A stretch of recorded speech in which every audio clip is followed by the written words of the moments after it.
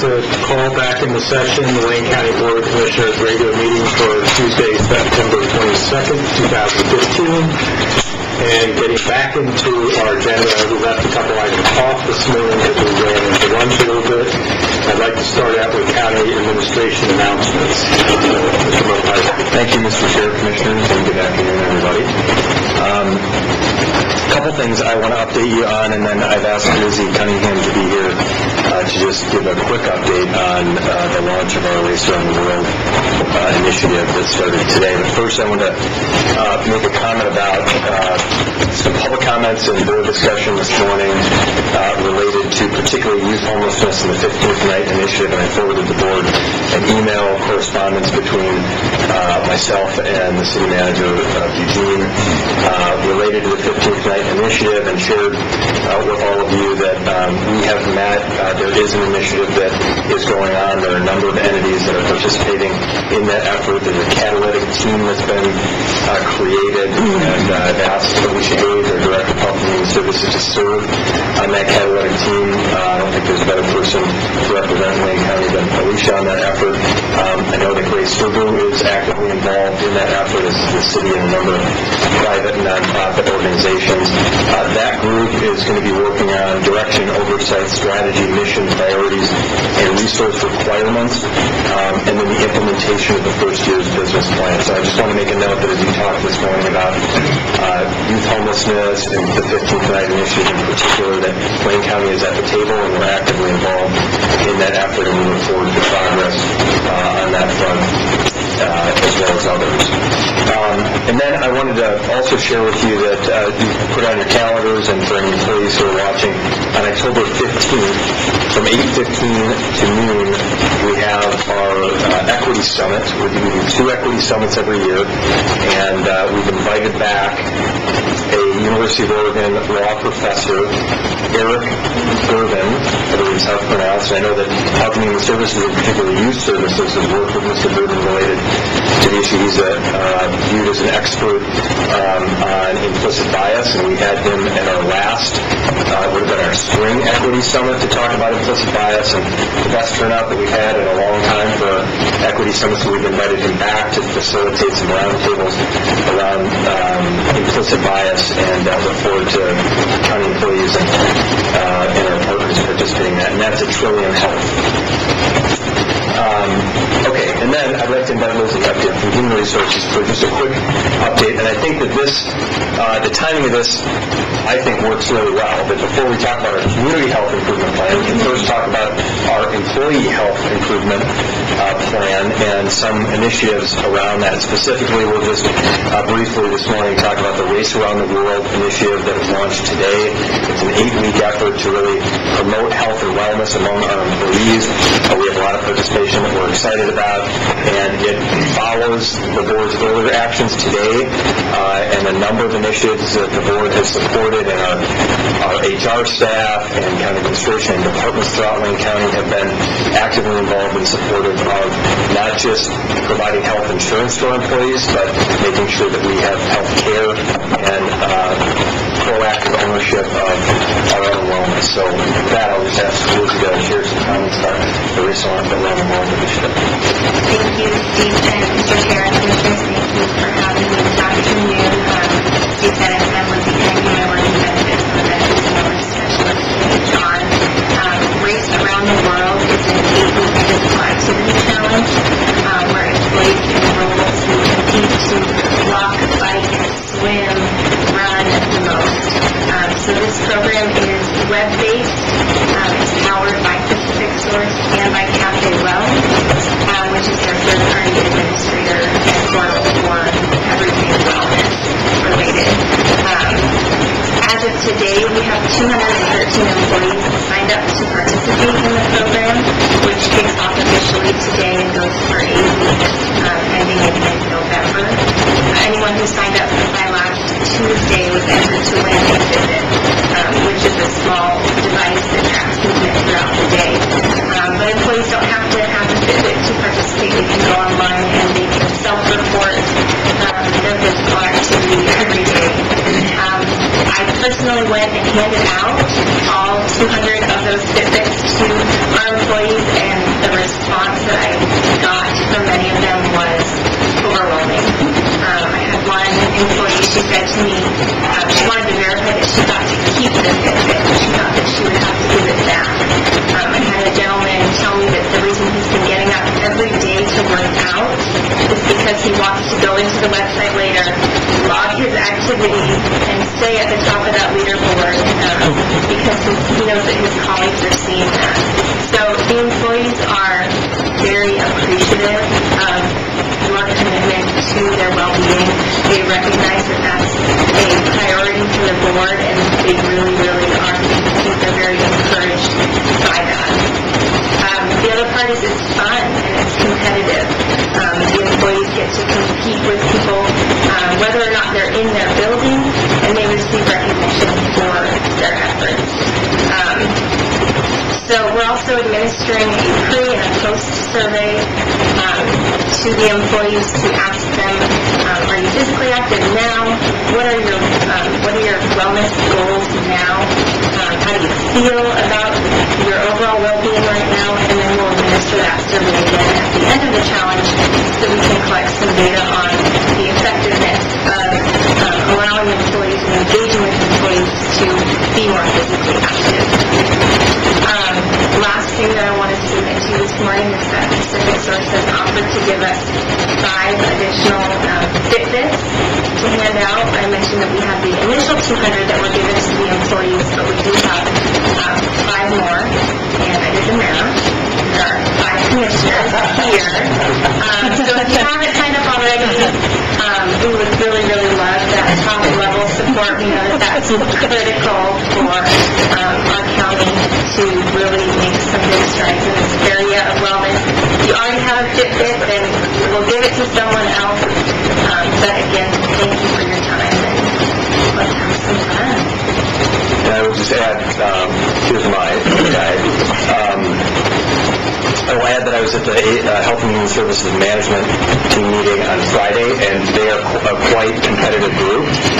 And, they sort of keep statistics on how each division is doing in different areas. Evaluations was one of them, and I know that they're going to be keeping statistics on the participation and having healthy competition in that department, and that's what we've been trying to foster throughout the organization. So it's a great effort, and we thank our employees for participating in that, and we'll certainly report back to the board on progress. And that's all I have, Mr. Chair, unless you have questions. Thank you. I will say I did sign up for the Race Around the World Challenge. I've got my Fitbit, so we'll see how I do. I'm really shocked.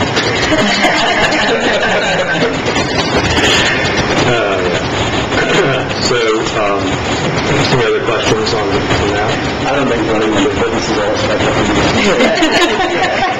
I've seen you at your desk with that. I don't think that works on the Fitbit, though, does it? You self-report that. Okay. So, I don't believe we have any announcements from County Council today. We don't have any for executive session, so I'd like to move on to item 12A, which is our work session on the Community Health Improvement Plan. And I will turn things over to Felicia, unless you have some Well, I would just say, Mr. Chair, before Alicia takes it over, that I know the Community Health Improvement Plan and the board worked on the Health Improvement Plan prior to when I got here, and there's been a lot of great work that's happened over the last couple of years on that effort. And I think what we wanted to do today was have the opportunity to come back and report a little bit on progress and successes and momentum that we have in those areas, and then regroup with the board and get clear ultimately. So this is my goal, and I think our goal out of this is to get clear on where the board's priorities are and expectations for our team going forward. And so as we come forward in the course of the next year, we have various initiatives to achieve the goals that are meet the board's priorities and laid out in the Community Health Improvement Program, that we're all in alignment on those, and that there's clear direction, clear prioritization, and clear support for the things that we're bringing forward. So look forward to that effort and the discussion here today. Thanks, Steve. Commissioner Mosevich and Commissioners, I actually just want to take a little break and say, Jay, I believe there's a way to do a head-to-head challenge. Just on the Fitbit, so it's a throwdown. I broke 10,000 steps yesterday, by the way. Okay, I'm going to find someone else or Skype my dog and let him run. Wow, that's impressive. Okay, so today we are going to go over the CHIP. We have a presentation for you. We have plenty of time for conversation. The current CHIP was adopted for a 3-year period, and with work now underway for the new Community Health Needs Assessment and Improvement Plan that will be ready for review and adoption in the summer of 2016. There's just under a year left on the current plan, and this is an opportunity, as Steve mentioned, for the board to assess progress to date and determine direction for the remaining year of work. So here are a number of our goals, again, reiterating what Steve talked about, for discussion today. We're going to give you a status report on our current CHIP. We're going to discuss potential strategies from the CHIP and what Lane County might want to prioritize that isn't currently prioritized. And we also want to provide you that update on Trillium that you asked for at your last meeting. Our plan is to take these goals in order today, and have an opportunity, like I said, to pause the questions and discussion between each section. So I hope that will work for the board. I also want to have staff introduce themselves. We have a number of them here with us in the room today. They truly are our experts, our leads, and at times our visionaries for each of the items, each of the CHIP strategies. So I'm going to ask them just to introduce yourself and your position in the organization. Good afternoon. I'm Carla Ayers, Division Manager for Lane County Behavioral Health. Kathleen Fenner, Program Supervisor in Remediation. Kelly Sullivan, Program Supervisor in Public Health. Kathleen C.A. Baskerville, Public Health Prevention Program Supervisor. And Ms. Nichols, I'm the Assistant Director of the Health and Human Services. And Karen Gaffney, Assistant Director. I'm going to turn it over to Karen for the background, timelines, and much more. I get to do the history, so we'll start with that and do some slides. I know that most of us remember this process, having lived through it. However, the county administrator wasn't with us when we launched this plan, so hope you'll indulge me just a couple minutes to kind of go back in history and talk about how we got to where we are right now on the CHIP, and I think that also provides some good context for any members of the public who might be tuning in and catching this conversation for the first time. The four logos that are on this slide, Lane County, Peace Health, Trillium, and United Way, worked together to complete our first collaborative community health improvement plan that culminated in summer of 2013. And the governing bodies of each of those organizations reviewed the documents and adopted them, with Lane County Board of Health doing that adoption in June of 2013. It was designed then as a 3-year plan and identified 5 specific priorities for health in our community that we would all work together to address as a community to improve health status. The plan tackled huge issues across many different domains and really set a significant work plan into play in our community. Taking on this plan was not for the faint of heart. It really is a big lift in many parts of our community to move the needle in these areas. So the slide lists those 5 major priority areas in the community CHIP. And I'm going to try and be clear because later on in the story we select 5 priorities here. But these are the priorities in the community's collaborative community health improvement plan. And I'm actually going to go through each of those 5 areas and review what the strategies are in that larger CHIP. Since one of our goals today was to, in the end, circle back around and find out if there are any of these items that you didn't pick in 2013 that you think you really do want to add to the list. And I know there are a couple items that have come up during past Board of Health meetings, so we'll circle back around. So I'm going to go quickly through each of these. The first priority was to advance health equity, And sometimes we get questions about what we mean by health disparities or health equity, so I want to start there. Healthy People 2020 defined health disparities as a particular type of health difference that's closely linked with social, economic, and/or environmental disadvantage. So those are the disparities we're trying to correct. Health disparities adversely affect groups of people who have systematically experienced greater obstacles to health based on their racial or ethnic group, religion, socioeconomic status, gender, age, mental health, cognitive or sensory or physical disability, sexual orientation or gender identity, geographic location, or other characteristics historically linked to discrimination or exclusion. So I wanted to get that right from Healthy People 2020. So that's really the definition that we as a community used when identifying health equity as a priority. The strategies in this area include first using a health equity lens to look at all the other 4 CHIP priorities, so we'll see some of that as we go through the other priorities, and then also increasing the understanding of health disparities among leaders in the community, and then engaging diverse communities in health policy work and CHIP activities. Strategy number 5 is specifically targeted at recruiting more diverse healthcare workforce, and number 6 focuses on improving cultural competency within that same workforce. Finally, there are strategies to set goals for reducing disparities, collecting data to monitor progress, and then disseminating lessons learned. So that's priority 1 in the CHIP. The second one is to prevent and reduce tobacco use, and we've talked a lot about this one here at the Board of Health. Tobacco, as we've said, remains the leading cause of preventable death in our community and our country, and really takes a high toll both in terms of healthcare costs and productivity. Our CHIP identifies 7 strategies to address this area.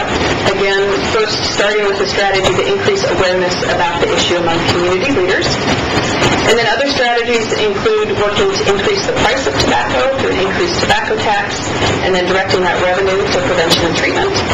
The next 2 strategies are focused at increasing the number of smoke-free spaces, with number 3 focused on city and county campuses, parks and educational facilities, healthcare sites, and other work sites.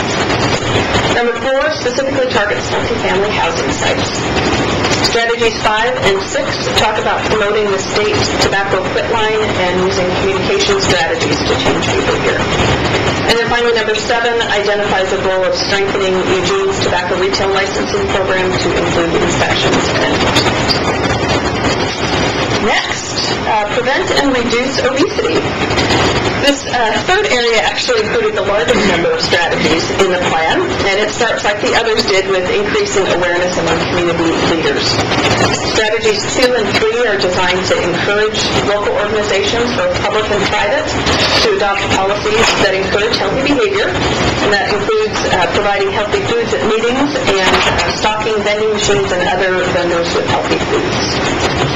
The next 2 strategies were designed to build community readiness for policies that would raise the price of sugar-sweetened beverages as a strategy to reduce consumption, and building support for a strong PE mandate in schools. Again, the CHIP didn't say we're going to adopt those policies, but it's really a focus on building readiness.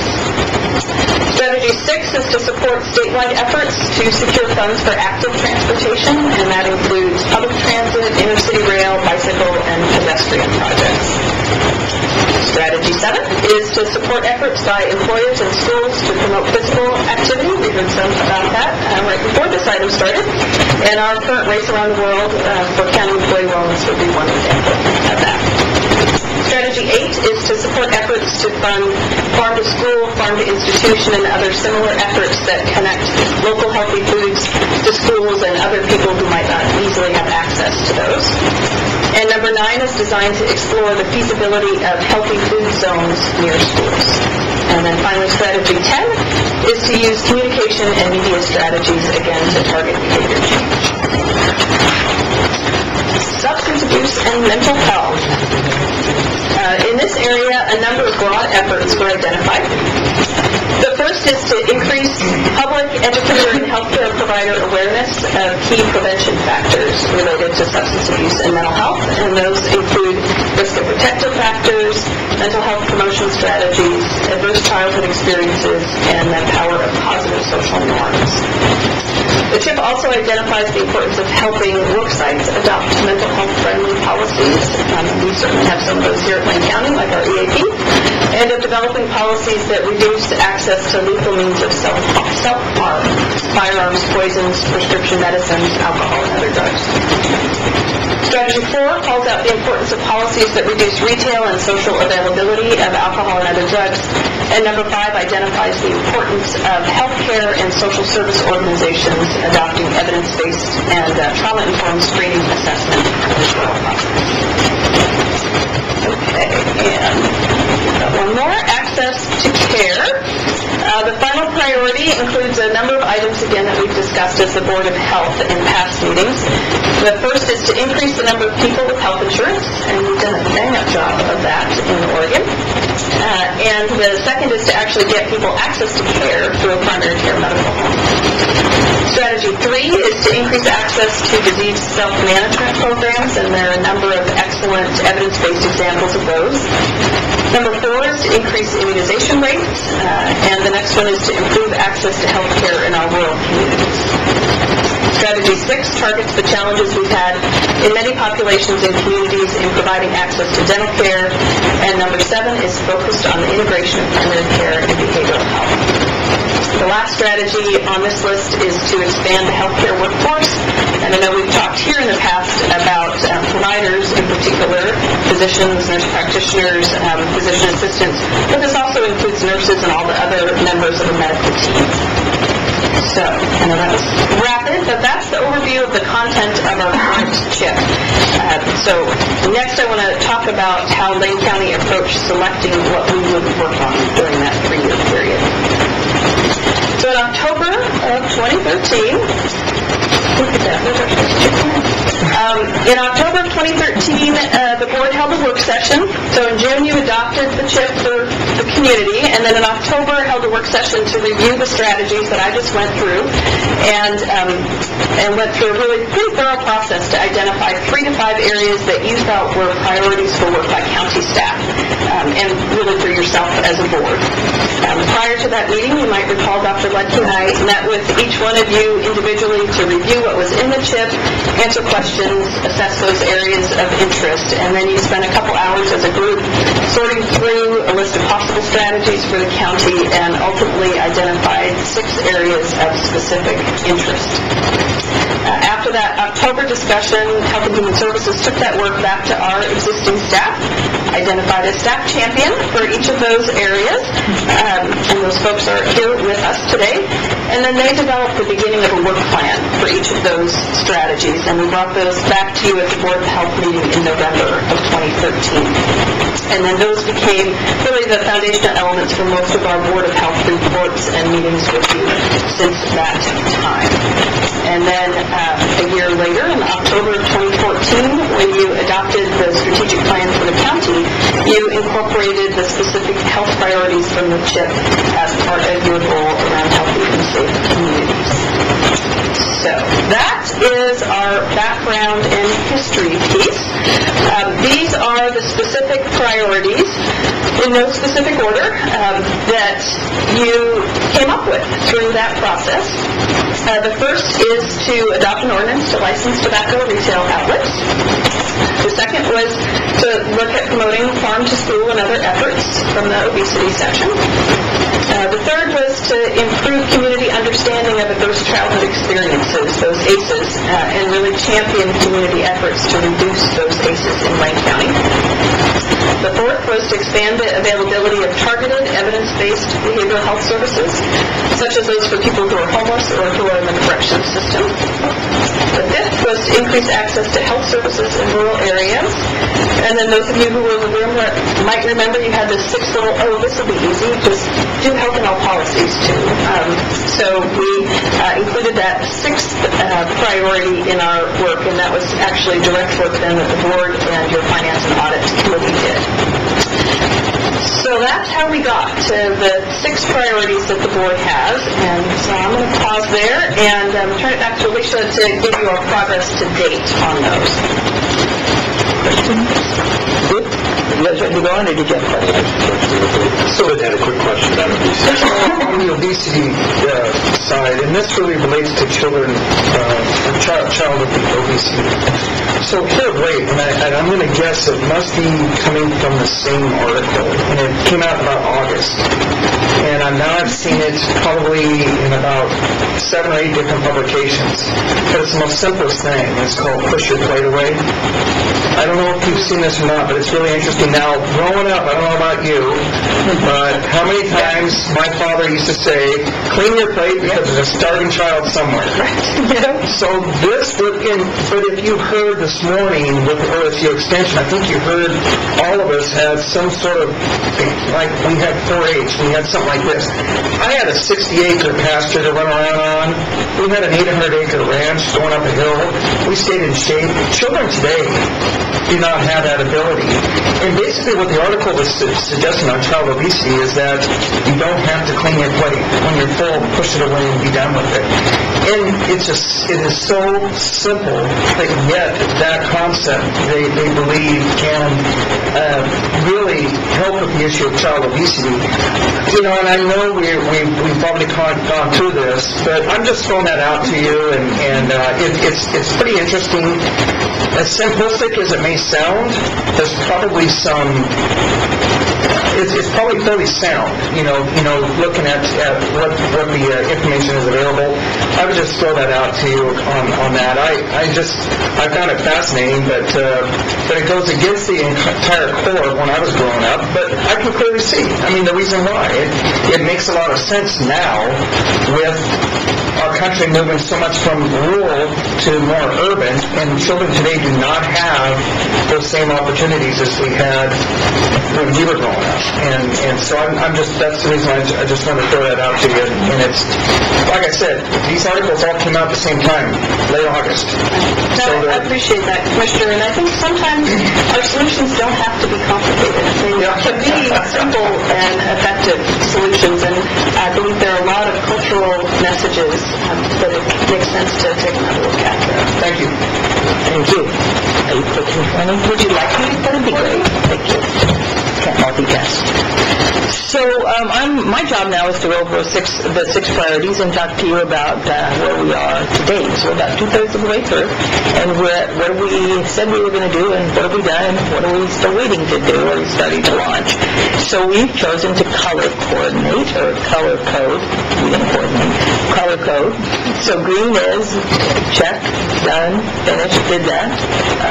If you see the black print, that is still underway. We've started it and it's underway. And what you see red, those are still waiting to launch. Those strategies are still waiting to launch.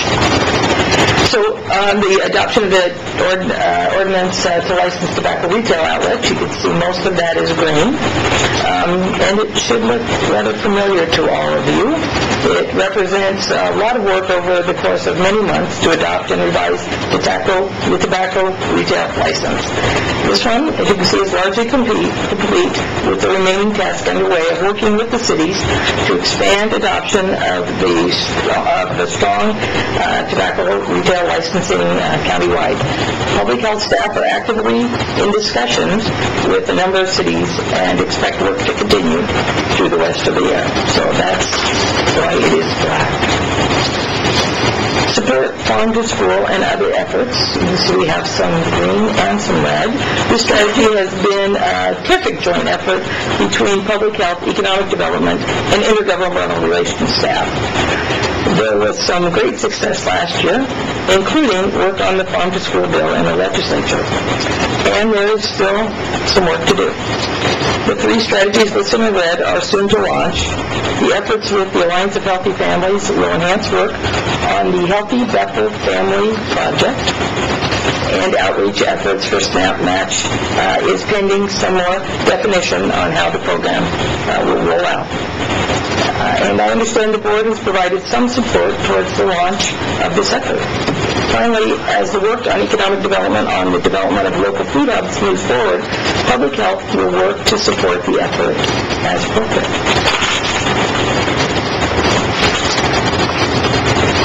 improve understanding of ACEs.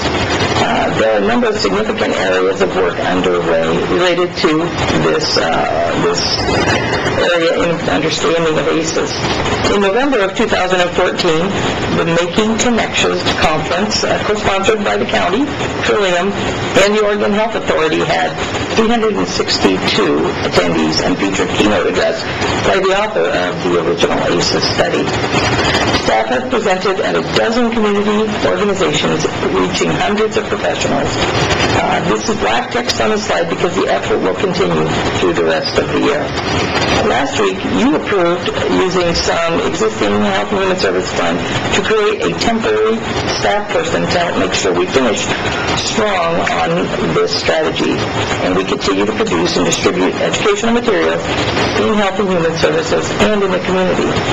The final strategy is to launch in this area is engagement of the media in this effort, and that should begin in the fall or soon with addition of a temporary project manager. I know, it's like coming up. So on this one, we've talked about this particular strategy a lot recently, including the recent report from the PSTC that Tim Lau and Lisa brought to you last week. We have a number of important strategies underway in this area, as much and much of this will sound familiar, particularly since the presentation last week. There are two on the list that have been marked as complete. The award of the 2014 State Mental Health Investment Funds and funding maternity support and services. This translated to additional funding for jail diversion and expanded crisis services, as well as expanded supported employment and homeless medical respite services. The others on the list in black text and are very much underway. The list of collaborative efforts include mental health summit work that resulted in the report you reviewed last week, and also included a number of key partnerships that are helping support the expanded system. The third strategy relates to medication support and includes jail diversion project, as well as participants in the 370 program and mental health court receiving priority access to prescriber services. Work is underway to explore telemedicine and expand collaborations with primary care, such as the community health center. The need for shelter and housing is a critical, ongoing issue, and some strides have been made, such as short-term housing with Laurel Hill, and other efforts are underway, such as planning for the 54-unit apartment community with Hacksaw and sponsors. Cross-system coordination is underscored both through the PSCC as well as the work that Trillium Behavioral Health and Peace Health are doing in rural areas to access needs and improve access. Finally, the list includes a move to include electronic health records at Wayne County Behavioral Health, which is scheduled to go live this December. Halfway through. Thanks for that. I'm going to liven it up. A joke now. This area, expanded health services in rural area, this is where we still have significant work that's needed. Two of the strategies are marked complete, with the additional gap analysis was completed early on identifying service levels in different communities. And we did some exciting work in Oak Ridge, including the board awarding economic development funds to a startup of the new Orchid Health Clinic in the community, and working with our partners at Trillium to provide additional support. The two other strategies are still in process. The first is to work with partners to strengthen access, with one strong focus being the expansion of telemedicine for the rural areas, and finally the focus on addressing the overall lack of primary care providers is a critical element in moving forward in this area. Wayne County is currently participating in an Oregon Solutions project to increase the number of nurse practitioners and physician assistants in Wayne County as part of the United Front, and the county continues to support policies to change to make local residency programs more feasible. Cross-system I will not do that, because that was my last one. See, look, a little excitement. This is actually, it's very exciting when you look at all the work that's been done. And this is done by staff who, put this on top of their other work. So I don't know I'm doing it justice with my green, red, and black, but we'll try. So the implementation of Health in All Policies approach to the board.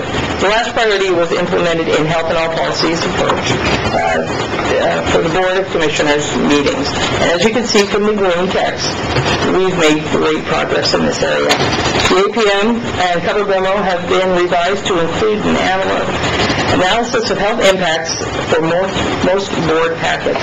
Additionally, staff in public health developed an in-person and online training for staff in departments across the county to be able to complete the streamline analysis. The new policy has been implemented and is an initial evaluation was completed by graduate students of the U of O as part of the capstone project. The remaining task that have not yet started is to look at an ongoing evaluation and refine technical assistance basis on the evaluation. So then, that is a lot in a little bit of time, really, and again with staff, creativity, and work on the projects with really no other support other than what they could fit in and do during their regular business hours with their already full agendas. So that is mine, and we now get to stop and hear from you, see if you have any questions or kind of checking in. Are we on the right track still with where we said we were going to go and what we have done with the priorities of the CHIP? So is this the point where you want us to either suggest new priority areas or whether or not, So we have, I'll highlight for you what's coming next, but then you can decide if you want to do it now. So the next set of slides, we pulled information on two topics that I know have come up in prior discussions, tobacco-free parks and tobacco-free campuses. So we have a couple slides on those, which were other strategies from the CHIP. But yes, either now or later, if there are some of these that you think we've done enough on and we should stop now, or if there are new strategies, we definitely want to hear those things today. Mr. Sorensen? I had a question about whether there's been any attempt at measuring the outcomes here, whether anything's changed. I noticed that you said, well, we did this, we haven't done this, we're going to do this. I get that not everything's done, but is there any way to tell whether the accomplishment of something or the attempt to accomplish something has resulted in a positive change? I'm interested in the measurement component, not the accomplishment that we did. We said, well, we're not going to do this, but is there a measurable impact? So I'm just going to touch back on one that I briefly touched on around the Health in All Policies. We did have the folks from the graduate program come from the Capstone Project and look at has it been effective, and we're hoping to, I don't know what our plan is to have them back or to do that again. Because of timing, they were only able to look at a short period, but that's where they looked at all of your meetings and looked at how often we talked about health, and then did the same thing after Health in All Policies was implemented. They also looked at the talking by commissioners was viewed as a positive thing. Well, the goal always viewed as a positive, as a negative thing. The goal of the policy. I always thought it was the opposite. No. The goal of that particular strategy was to increase the consideration of health impacts. So it was to test, did that policy actually make a difference in terms of your meetings? Right, and so we were looking at that, and they were also looking at the packets and the depth that people went into on their packets. So in that case, yes, we have looked at, is it having effect, and we will look again. So. I can do one other example, and then I guess I would turn it open to our subject matter experts in each of those areas too. I think about the tobacco retail license, for instance. That is one we haven't gathered data on yet, but we would expect, now that that policy is in place, our folks in environmental health will begin to do compliance checks, and so we'll be able to have data for you about whether there's compliance with that policy, and then in the next round of sign-our checks, when we actually get some data about which retailers sell that to young people or not, that will be our evaluation tool that will help show does that policy contribute to making a difference. But we don't have that data yet. So I'll put it up to anybody else who... Certainly for the Behavioral Health Initiative, we could provide specific numbers on the jail diversion program, the number of individuals that have been taken out of the jail system and engaged into behavioral health treatment at Lane County Behavioral Health, as well as the number of individuals that have access to short-term housing. Those are all numbers and outcomes that we could provide to you. And we could also provide numbers. We're currently analyzing integration of primary care and behavioral health, and what we're looking at is prior to folks being a part of that program, how much were they accessing the emergency room, how much were they accessing the state hospital and all the other systems, and so we'll have numbers there as well to give you. Great. Just a note on the Farm to School bill that recently passed. The bill that had been in place for, is still in place, I guess, for the 2013-15 biennium was for $1.2 million, and it covered the 19 schools in the state that were able to participate in that program. And the fact that the new bill has passed for the next biennium has provided $5 million and has now enabled all schools in Oregon to apply for those funds and use them to be able to provide local produce in their own schools. 19 schools statewide? Yes. And in Eugene? Yes, we have quite a few, and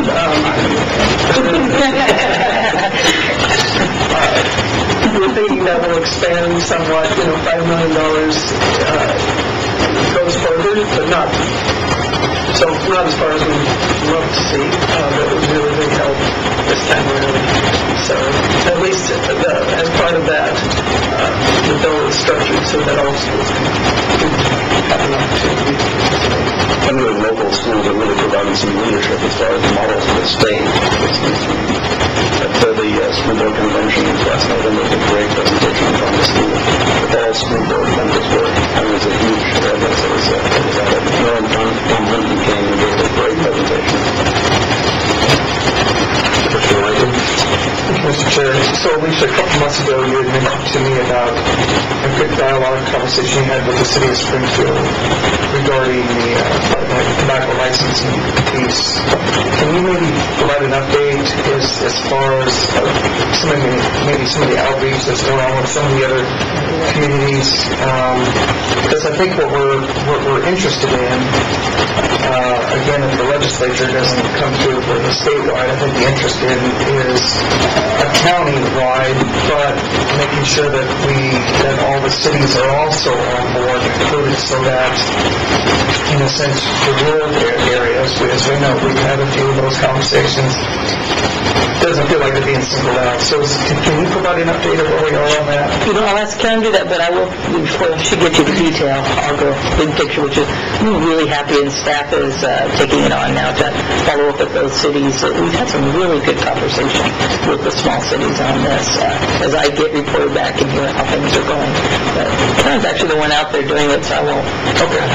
Well, I can talk to you a little bit about Springfield, and then see if they have some things to add to Christine's skip on. The prevention team has really been doing a lot of the follow-up with the cities on this policy. So we have met with the city of Springfield a couple times. They are one of the cities in Lane County that had a pre-existing tobacco retail licensing policy. And part of the impetus, right now they're looking at that policy because they want to integrate e-cigarettes, and so the policy's open, and it's an opportunity for them to consider our language as well. So we've met a couple times with the staff group over there, and they're looking at a work session perhaps sending it to the Planning Commission first, and then with several other things that are on Springfield's agenda right now, we probably wouldn't be able to get time with council until January. But the staff is very interested in strengthening that policy. Thank you. Commissioner Sorensen? I wanted to add a second thing besides my question about are we making a measurable impact. My second area is the impact of the seemingly large number of suicides, and my understanding is that suicides are now replacing murder as the cause of death in Oregon, and whether that's accurate in Lane County and what we're doing to deal with this problem in our community. So, I can't give you specific numbers in terms of if it's replacing the number, but it's true that Lane County has a higher rate than the national average of suicide, so that's true. We don't have any specific funding to target suicide prevention. However, we do have funding and staff support around promoting mental wellness. For example, Mind Your Mind. That's a local... I thought they said mind your own business. Mind Your Mind. So there's a multi-pronged approach locally to address suicide, but in the context of really how do we support one's overall mental wellness. So there are some specific trainings that are being offered. Question, Persuade, Refer, which is TPR. It's a 2-hour training. We've offered it many times for Lane County staff as well as many organizations locally, which just really helps people get a better understanding of what to look for if there are signs of suicidal behavior or other kinds of concerning behavior, and how do you refer to local appropriate supports. And then also mental health first aid. We contract with a couple of organizations locally, like Oregon's Family Support Network, to conduct those trainings, which again is offered to community members at large to help them become better familiar with and more informed around various mental illness or mental challenges and know how to appropriately respond. In addition to those trainings, then we have this campaign, if you will, which locally was developed, Mind Your Mind Project, which is about just trying to help reduce the stigma associated with accessing and asking for help.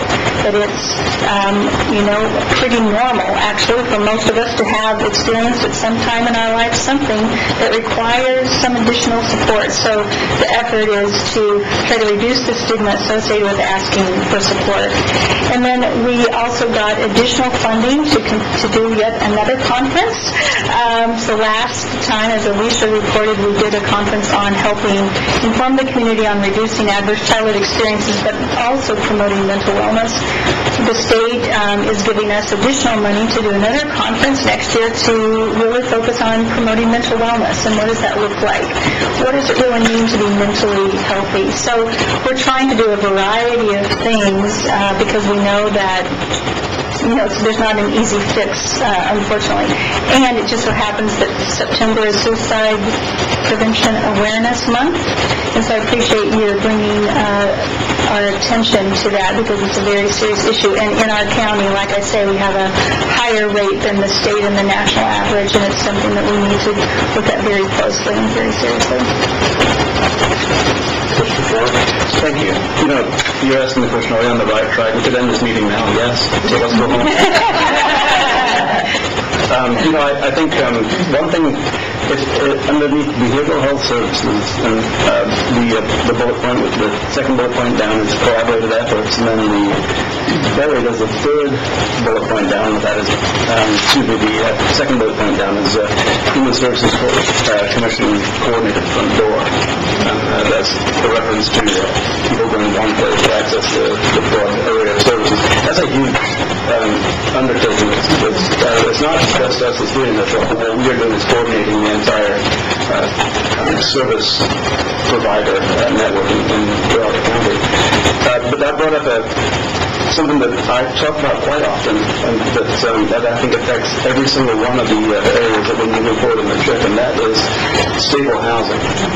Finding ways to make certain that people are able to access behavioral health services, physical health services, suicide prevention services, the various things that we're trying to do is really hampered by instability in housing. And now, where we might think instability in housing affects just a few people, I think you all know, you're the ones that told me this, so it's why I know. But when we have instability in housing, it affects everybody else, because it really makes the services more difficult and more expensive for other people to access when we have frequent users of the services. So I'll talk often and long about housing first and the importance of our human services efforts toward looking at how do we provide housing for people who are behaviorally handicapped or who suffer from behavioral health issues or substance abuse issues in particular. And while there's no real bullet point in here in the CHIP that talks specifically about housing first and that talks specifically about stability and housing, everything really boils down to that. And we talk about it an awful lot. So I'm not going to harp on it or talk about it too much today, but realizing that I'm always going to be thinking about how does stability and housing affect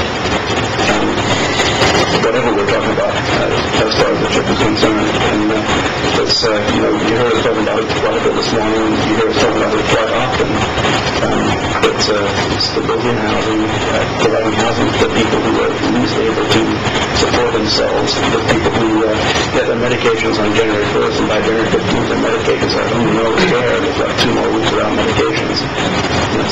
Whereas if they had a stable, an address with a locked door, maintaining stability in their mental health, and maintaining stability in their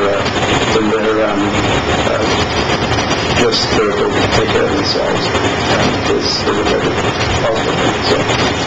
Appreciate that, Commissioner Barr, and I think one piece that is true about our CHIP is this focus on community health and not just health care. And you're right, you bring up social determinants of health, and a lot of what we talked about in health disparities absolutely relates to the pieces around poverty and homelessness and issues of access that really get in the way of people achieving health in our community.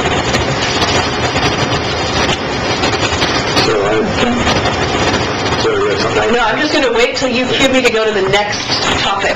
Well, while we're on this, I have a couple things. One, just sort of a comment on the access to care for rural areas. I will note that even things that Plain County is not involved in sometimes are through that, and there was a significant effort by the citizens in the Florence area to fundraise and get enough money to expand the emergency room at Peace Harbor Hospital, which is going to do a great job of expanding access to care down there. They had a grossly undersized emergency room down there, which on weekends can get to be a real problem. As we send people there through travel lane to ride dunes or whatever else recreate, and quite an issue there.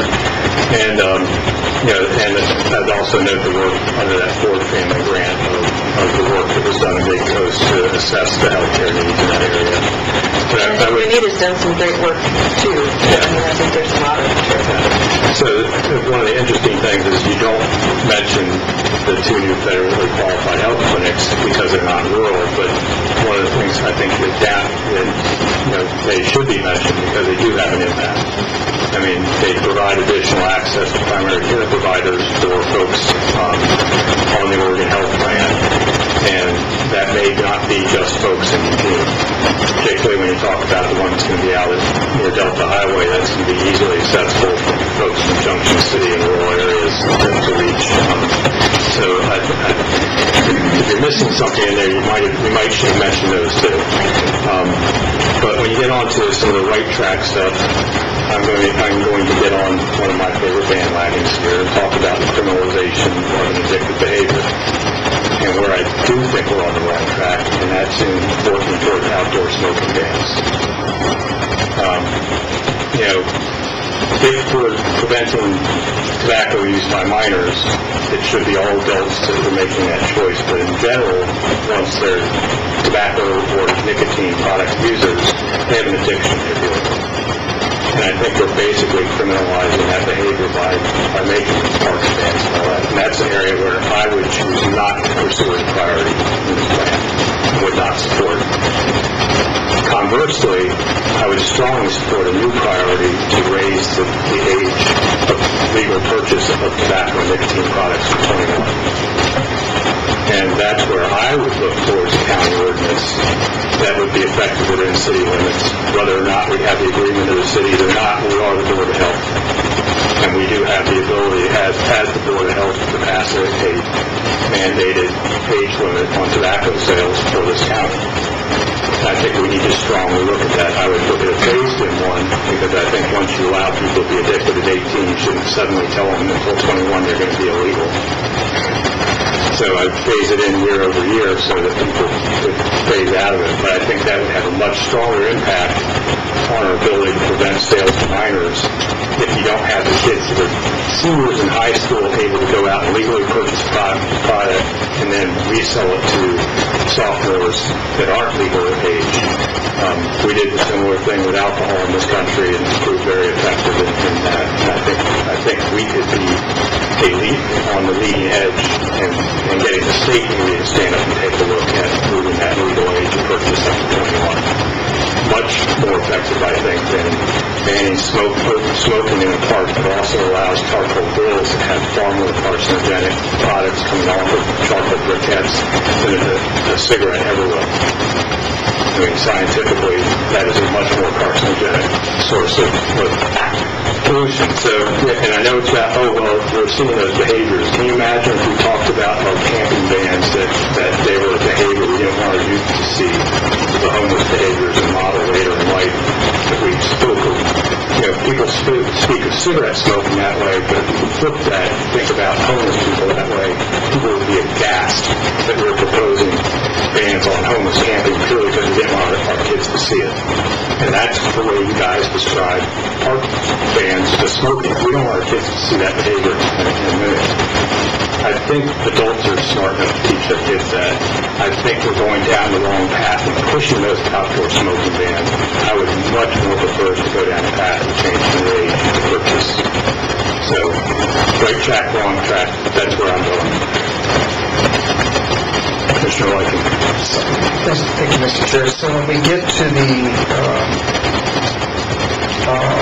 and I need to, the reason why I need to kind of get this out now, because I'm going to have a hard time talking about it. So, and this is the, once you get to number 3, in the improved community understanding of the impact of adverse childhood experiences on mental health, physical health, and addictions.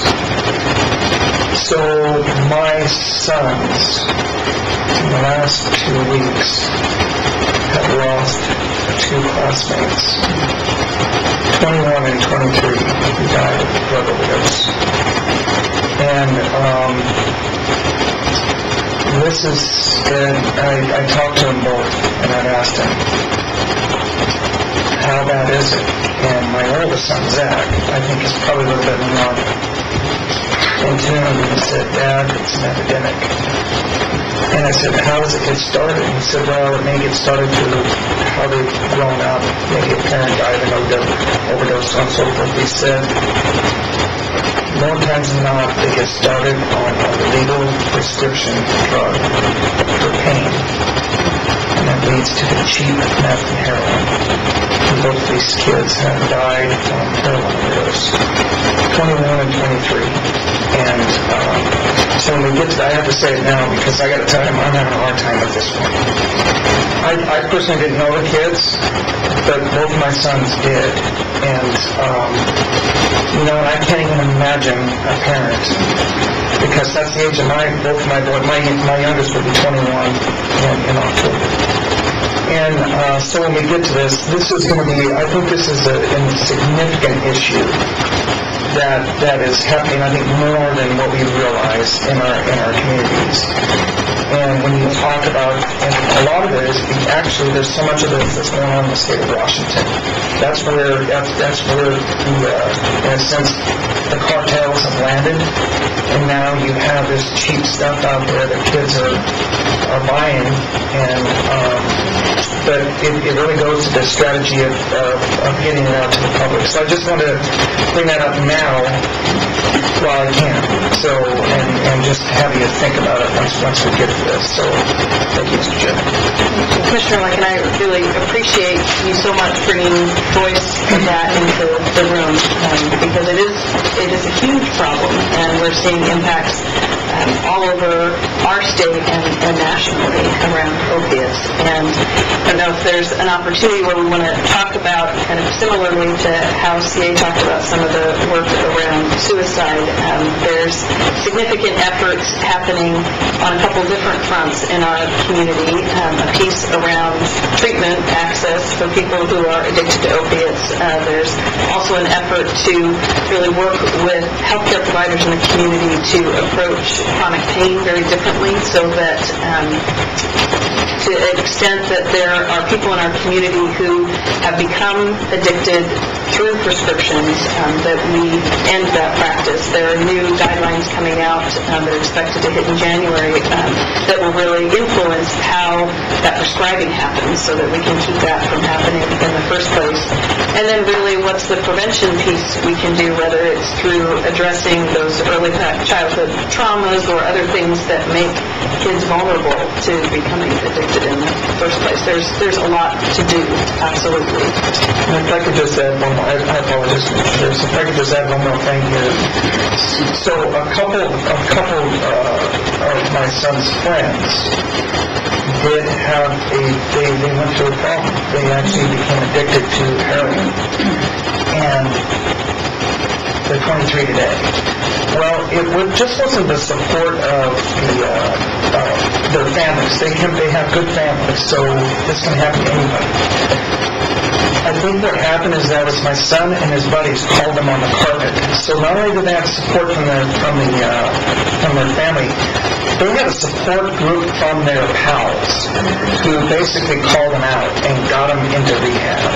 And now, and understanding that they're weak, so even going through rehab, they're still going to have challenges. So also they have to set up these accountability networks. 23-year-old kids realizing that their buddies, unless they have this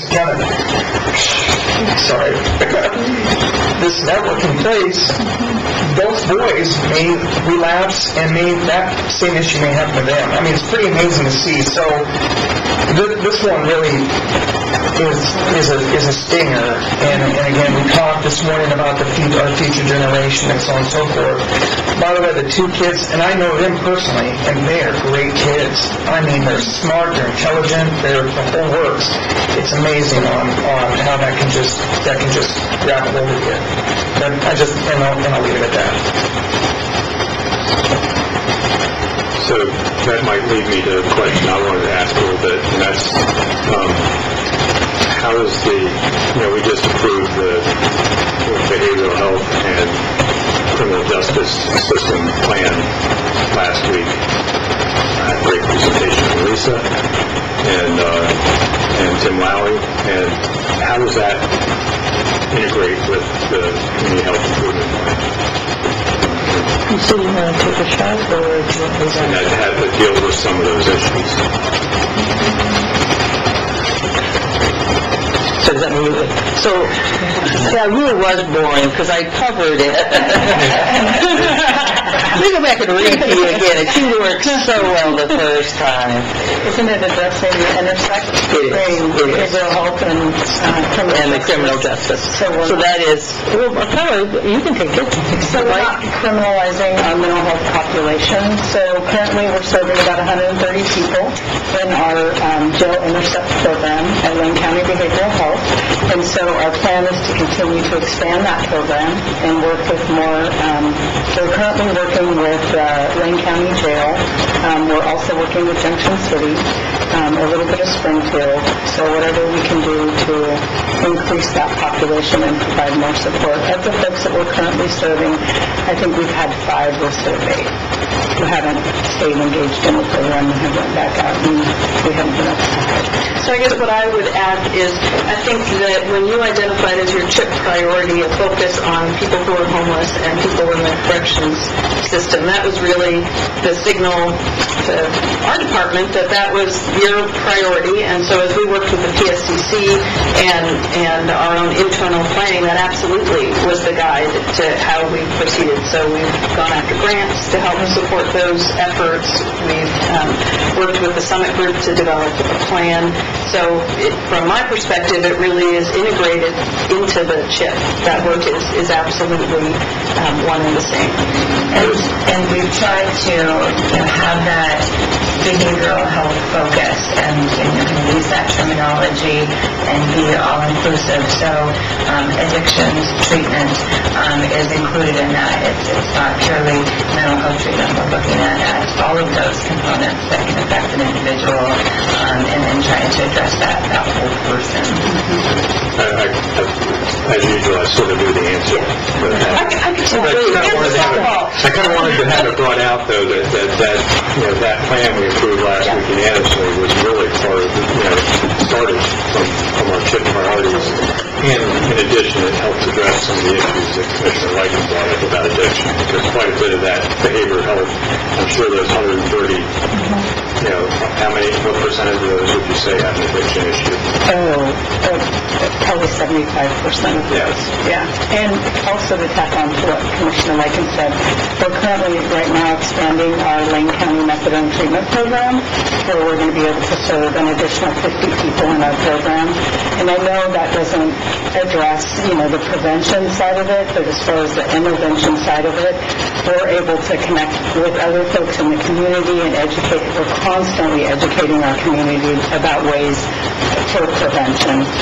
So we're trying to address those needs, and we're aware that it's increasing, and more the folks that we're serving are the folks that you're talking about. Probably 20% of the people have been on prescription medication because of an accident or some other event that's happened, not because they started out in the system, and so we're seeing that more and more.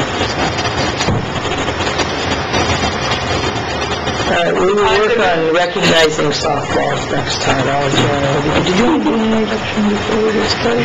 Sure. I noticed after we got started that a member of your Public Health Advisory Committee joined us. So do you want to introduce yourself? I don't know if you've met on the board yet. I don't think so. I'm Colleen, retired from private practice for I'm the Lane County Public Health Advisory Committee. Because obviously our Public Health Advisory Committee also has a big stake in the CHIP in our community, so I appreciate you being here today, Pat. All right, so shall we go to the next round of slides? Because this is going to be the fun stuff for you guys to talk about, I promise. Not that this wasn't fun. Okay, but Commissioner Brozovich is very excited about these next couple slides. During the last several public health or Board of Health meetings, when we've been talking about tobacco retail licensing, there have been ideas about different things we could do, and we kept saying, let's talk about that in a work session on the CHIP. So here we are today, and we have two specific strategies that we heard you raise, and then certainly I think a third one is this issue of increasing the smoking age to 21. There's lots of evidence out there that we can bring back to you as well if you want to talk about those. But there were two strategies that different commissioners identified in the last few months that we put material in your packet on. The first is around, so basically they're both on tobacco-free outdoor spaces.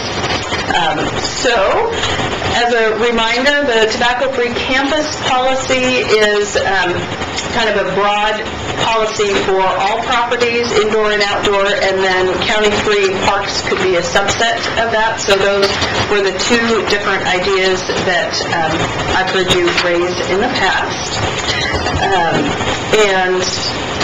Just by way of information, they were both in the CHIP strategies, the community-wide CHIP strategies.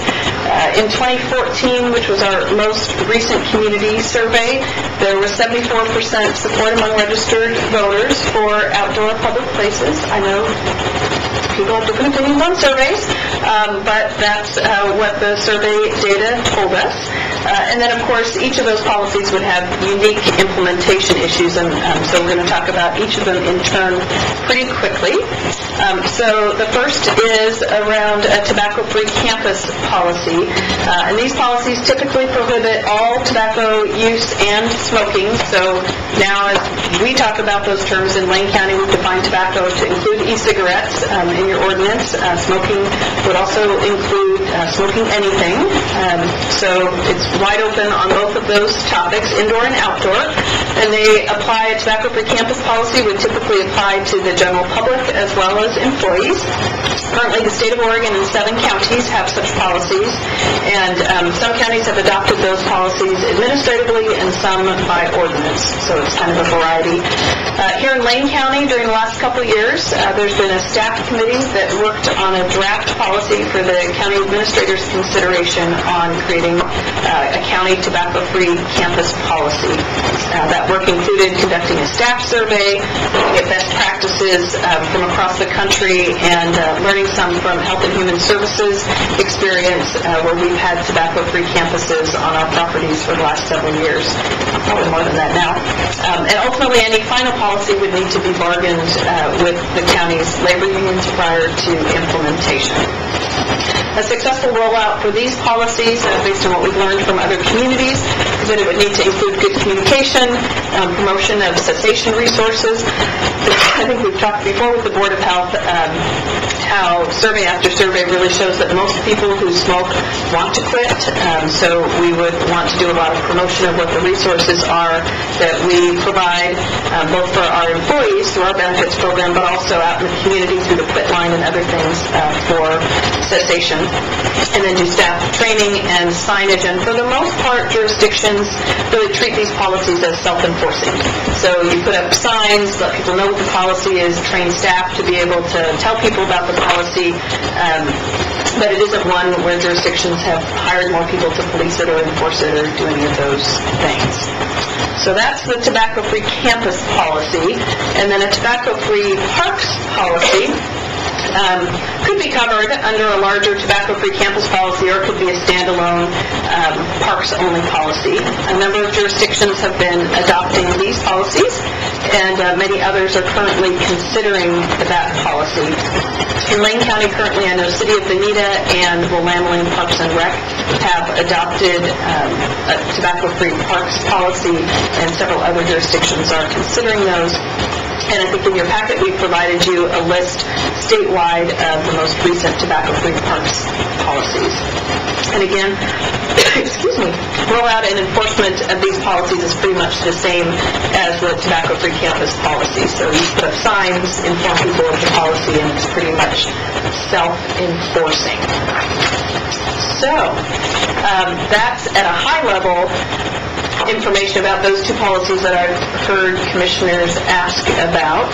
And then this is kind of the, is there any interest in bringing any additional strategies back to the Board of Health for consideration this year, or any questions you have about this? And it certainly doesn't have to just be about those two policies.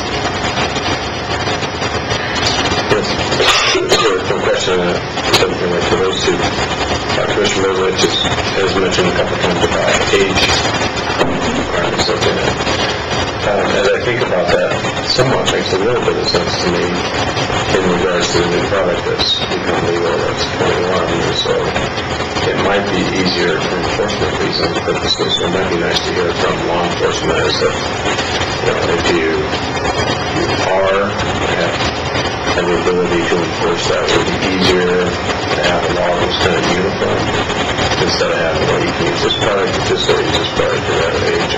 I'd kind of like to gather a little bit more information. I can do that personally, or I'll make it a board my request if they want to understand it.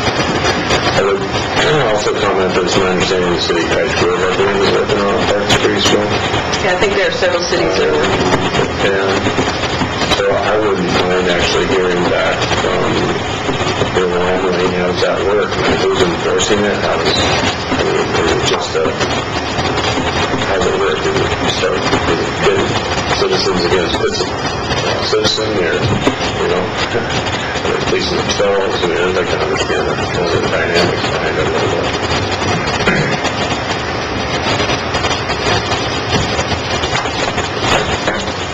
Mr. Sutton. With regard to the two that you have up there, the smoke-free workplace and the parks, it seems like on the parks, if we could get somebody maybe who works in the state parks, is it a division or a department? I think they're a department. That if we could get somebody that works at state parks in Lane County to come to the meeting, and maybe Lama Lane and one of those city representatives from either Cottage Grove or Benita, give us some sort of state, district, city kind of perspective on, when did they put this into effect, how is it working, how are the patrons feeling about it, the visitors, park users, that sort of thing. I can say, for me, it really makes the park experience not that great if someone's smoking. So for me, as a non-smoker, my park experience is degraded by having smokers there. But I'm interested in hearing how it actually works.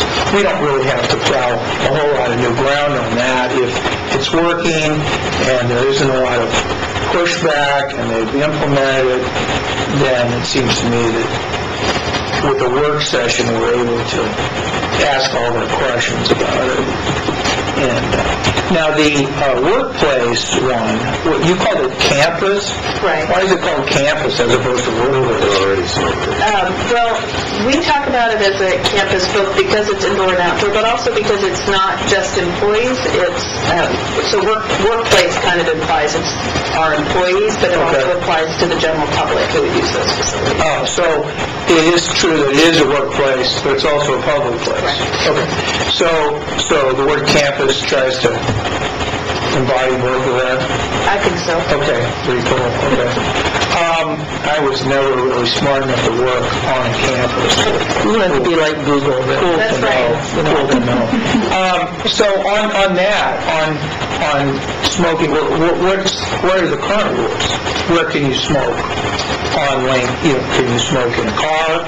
Can you smoke in a aerosol? Where can you smoke?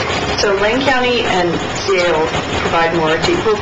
To the usual. I'll start with the big picture and CA can fill in the details. So Lane County certainly has to abide by the Oregon Indoor Clean Air Act. So there's no use of cigarettes or cigars inside of county buildings or within 10 feet of an entrance or vent, except for inside the city of Eugene. It's 25-foot barrier.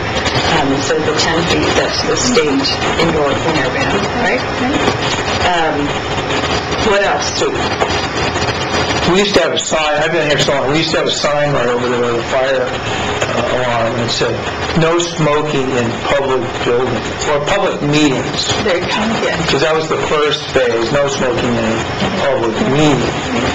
Now there's signs outside the building that says no smoking within 10 feet. So that's the new messaging. Okay, so no smoking, and is that for all county buildings? That's for all buildings in the state of Oregon. Oh, for public buildings. All public buildings, yes. So there's, as I said, there's been work done in the last couple of years, lots of conversations in different staff groups about what a policy could look like, and I don't know if the county administrator wants to talk about that. Were we talking about county roads or county buildings, or what are we talking about?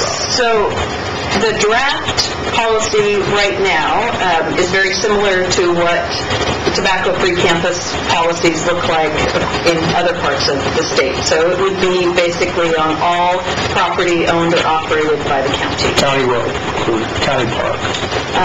County park, yes. I don't know that the policy would specify roads so much, but it... All county property, but not roads. Is that a policy in place somewhere else? There are 7 counties that have, I think that was the number I said, right? 7 counties that have that policy in the state of Oregon. What about cities? I'm sure there are, but I could not tell you right Maybe we now. could do the same thing on the parks on this. We could have the people that have these policies in place, and maybe 1 or 2 counties, maybe some cities within Wayne County, and have them tell us how it's working and how they enforce it and whether they think it's doing the job. I was just going to say the University of Oregon also has its own policy. So, and I'd like to know the extent of it, because I'm serious about asking about, county facilities. Is this the fairgrounds? Is this the county roads? Are these the right-of-ways? Where's the limit on this, and where's the best bang for the buck? It seems to me that if you had such a huge policy and no smoking on county roads, that now you're intruding on people's personal freedoms, and it's not really bringing that much public health benefit, where, having a cloud of smoke outside of a government building because it's against the law to smoke close to a government building, but you're still going to have to go through a cloud of smoke to get to it. To me, that's not fair to the public that's trying to do something about this horrible, impact of tobacco on our lives. Commissioner Lightfoot? Thank you, Mr. Chair. I saw smoke-free and tobacco-free. So smoke-free, that's pretty easy. So tobacco-free, does that also include Keachnet, Copenhagen? Yes. Okay. Does that include on baseball fields, or? I'm just kidding. Anyway, and then I think I'm interested. Commissioner Sorensen brings up something I think would be worthwhile, and that is maybe bring in some folks who deal with this already and how they enforce it. Walnut Lane is, as we know, is its own independent tax base. They also work very closely with Springfield PD in the city, so on the enforcement side, but I'm still going to guess it's going to still be somewhat complaint-driven. That would be my guess. It's also, I think, when you look at parks and so on and so forth, there's probably a lot of pride involved, so I think community members as a whole probably would see the signs and say, okay, we don't want to smoke here. But with that being said, I would agree. I think it would be worthwhile maybe just to check in with those who already operate, especially from a county perspective.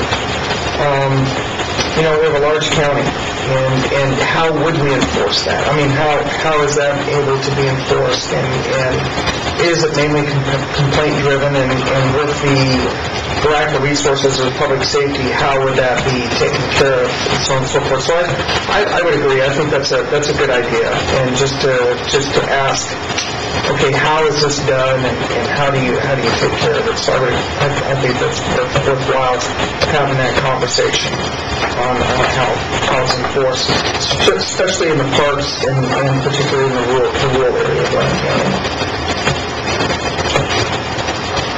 So I'll jump in again once again on this. You can do a survey that will basically tell you that a majority of people in Lane County would support an anti-panhandling ordinance because they don't like seeing those people at exit ramps. We all know that it's not constitutional. But I'm sure a majority of people will tell us that. Having a majority of people say they like something doesn't mean it's necessarily something we can and should do. And I'd still go back to, I think, what we're trying to do here is criminalizing victims' behavior. And it's no different than people that complain that we're criminalizing homelessness with our anti-camping ordinances, although the county doesn't have one, the city does. So I really think this is the wrong place to be pushing. The other thing is we are going to have some difficult negotiations over the next several years with our employee bargaining units. I don't want to argue about smoke-free workplaces or tobacco bans. Why add that issue in with some very difficult issues about new insurance programs and other issues that we have to deal with, COLAs, whatever else. I don't want to, and then we're handing them an issue that they're going to want to get back on. Okay, we'll let you and do that, but this is what we want in exchange for that. I'm sorry, that's a non-starter for me. I don't want to deal with bargaining units on this. I don't think it's a fair thing. And when we talk about county parks, the city of Bonita has a state park, and they have a specific reason why they're looking for a smoking ban. It's about controlling some of their youth behaviors at that city state park. And being able to basically immediately identify almost anyone that's in there smoking and get them out of there. That's what they're doing. We've got campgrounds where we're asking adults to stay for nights at a time, where the closest place that's off-site could be a half-mile away, out of Richardson Park or something like that. Are we going to ask adults to come stay in Lane County that are, coming with their tourist dollars and camping in our campgrounds and ask them not to somehow or another stop their addictive behaviors for a few days because they have to be in a county park? I don't think it's realistic. And I really think this is all going in the wrong direction. I'd rather spend our energy and time on something that will have a realistic impact. And like Commissioner Stewart says, we've got legalized marijuana coming down the pipe right now, recreational marijuana. One of the ways of consuming that is eating vaping products. How do you tell the difference between an 18-year-old with a vaping device that's using nicotine products or THC products? And how does the police define that? To me, if we work on the tobacco usage up to age 21, it's consistent. Then they see somebody using something that looks like an inhaling device of any kind, whether it's smoking it or that generates smoke or generates vapor. They know that person, if they're under 21, is not legally consuming that product. Whether it's nicotine, THC, it doesn't matter. So, and they're even looking at THC-infused alcohol products now too, which is just insane.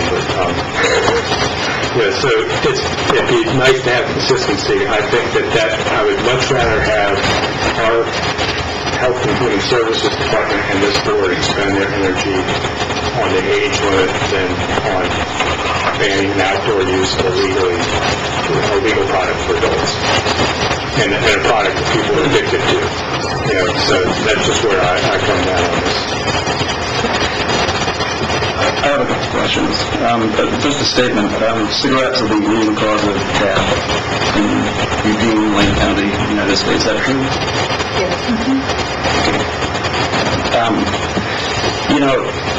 How many people have smoked on a plane recently? You don't. And there was a time when you'd go on a plane and everybody was smoking. How many people have smoked in Austin Stadium recently? We're asking people to go to a football game and spend 3 or 4 hours of their life and not smoke a cigarette, not indulge in their addictive behavior, or asking people to get on planes and not smoke a cigarette for 4 or 6 or 8 hours and not indulge in their addictive behavior.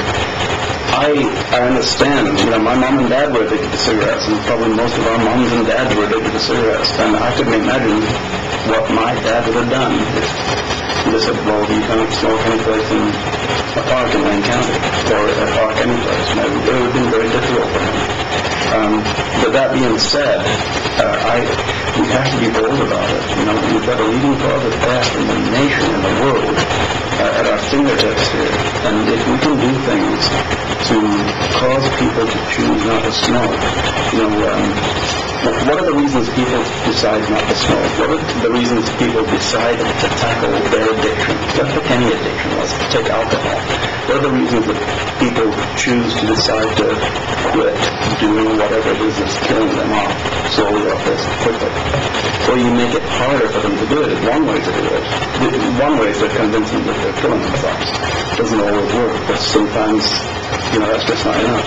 So if you make it harder for people to do it, you want it to be harder for people to drive, then you make gas more expensive or make it less available. When you want people to stop smoking, you make it harder for people to smoke cigarettes. And we can do it by raising costs, or we can do it by prohibiting that.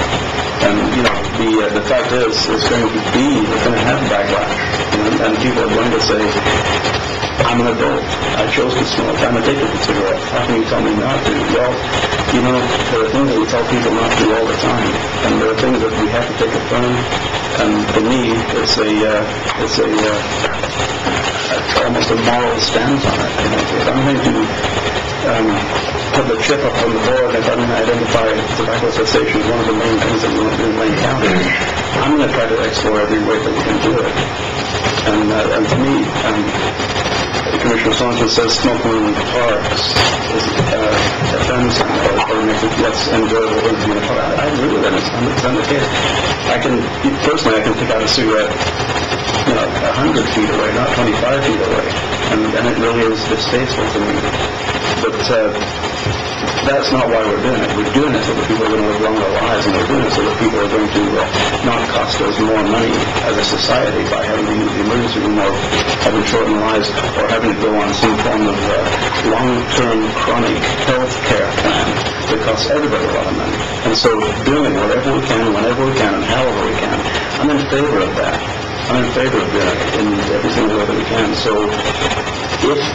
now going into it with our eyes open and understanding there's going to be a backlash on it, I'm fine with the backlash on that too. But if we're going to make the statement, if we're going to do it, if we're going to choose it as one of the main points of our community health improvement plan, we've got to do it all the way, I believe. And I think we're going about it correctly. I think we're trying to explore ways to do it in a fashion that makes it more acceptable, by making it more universal. Having a tobacco ordinance that works in the county, that's only in the county, that doesn't work. Having it only in the outside of the Mississauga, that doesn't work. It's got to be in the city. We've got to be more uniform. We've got to be direct in our approach to it. So for me, I fully understand what Commissioner Boland is saying. People do have choices. People make choices. But I believe that one of the choices that I've made is that I'm going to support the community health improvement plan, and one of the main elements of that is tobacco cessation. And I'm behind every single thing that we want to do as far as tobacco cessation is concerned, at the cost of having to explain myself to people who are addicted to cigarettes. I just wanted to note that I looked up the smoking rules at a Campground of America campground, and smoking is not allowed in any building or pool area. I didn't know that.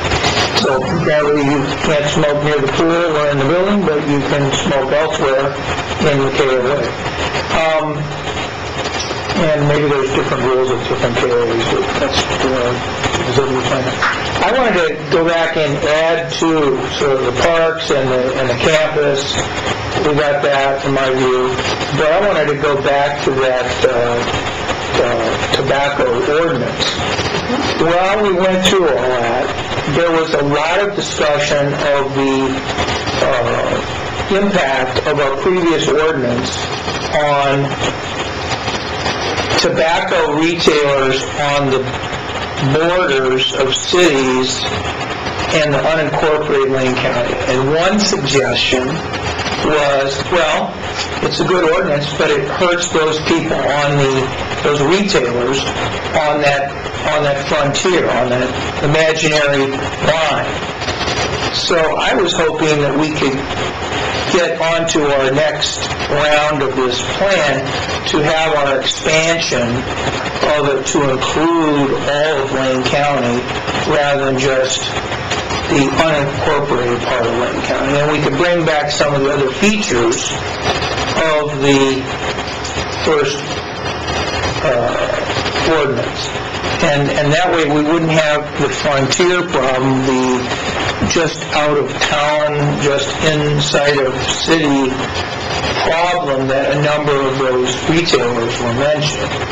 I didn't really go along with that, but be that as it may, that was an argument that was persuasive to the board at the time. And now, hey, we were told at the time, well, we could revisit this in the future. Well, to me, today's a good day to talk about that future and get that going and have the discussion where we believe this will have some positive effect on the community. It will be well within our authority to do it, and we got to keep moving on that.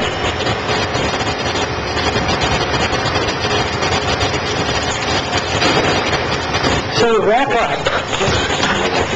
No, I just heard a couple of things, and I don't know how, Commissioners, you want to move forward or direct staff, but so I've heard there's some interest in hearing from others who have done park and campus tobacco-free, such as Willamette, State, and some of the small cities, and maybe the U of O, just to come and talk about kind of hearing themes and questions. I could be completely down the wrong path, so my feelings will not, well, they will be hurt, but it's okay.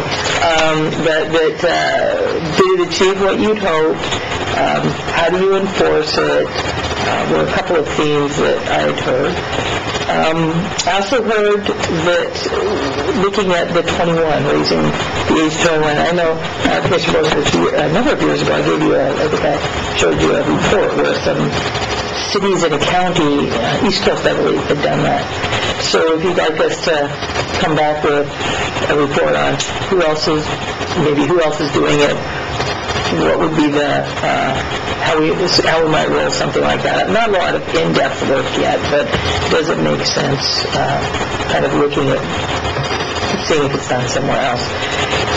And then Commissioner Swanson just touched on how we're doing with the cities. So I don't know if you want to make a report back on. I actually heard not how are we doing with the cities, but looking at would the Board of Health adopt a countywide policy. So there we go. So those four things have been floating around. It sounds like there's kind of a bit of a split support for whether or not we continue looking at the outdoor smoking ban. Right. It sounds like one of that is to gain some more information around it. I won't go back and beat a dead horse again, but there are unintended consequences of banning smoke-induced parks also. The parents and the grandparents that don't bring the kids for healthy outdoor activities because they can't smoke in the park. So I'd like to see kind of a little bit whether or not there's been reduced park usage after ban also. When you're looking at some of the data from other agencies. But I think it sounds like we need to have a follow-up work session, possibly specifically discuss tobacco future efforts, and one is whether to continue to pursue the parks and the campus ban, Lane County campus bans, and also whether we want to pursue an age increase in Lane County as the Board of Health, and I guess the fourth thing is where we are with moving ahead on trying to peanut butter county retail license, and once we get there, then we can talk about bringing back in some of the things that cause border issues, relative to the tobacco ordinance we pulled out. I think that was the four items I heard too. At the risk of prolonging the discussion, I guess I'd like to try to get some clarity from the board on where your priorities lie. If there is really no desire to move forward on one or both of those areas, either the smoke-free or tobacco-free campus issue or the raising of the age issue, I guess, do you have a priority on one of those two as a board? I don't know if there's consensus there. Right. I think I expressed my priorities very clearly. And I'm pushing on this one because I think it's important that we try to understand where you're at today. My fear is that we go forward and we do a lot of good work in gathering this important information to help the board make a decision, but ultimately if it doesn't lead to... With the understanding this is an informal poll of the board's desires and not a decision that we are making because we are in a work session, I'll turn to my fellow board members maybe to express their priorities to staff so that staff has a clear understanding of maybe the sense of the board.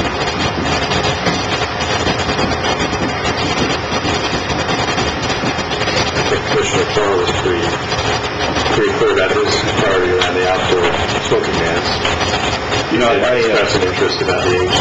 I lived in Monmouth for a while, and when the problem with Monmouth was Independence was right next to Monmouth. I know, right. And Monmouth was a dry town, and Independence wasn't. And there were stores just so close to each other that points of view, they were getting much more busier. So Commissioner Swanson talked about frontiers, and I think voting to eliminate frontiers, that's going to help us down the road, it's going to help with our efforts. I think I wish we had not just a 21-year-old smoking ban, I wish we could have a smoking ban period in the entire nation.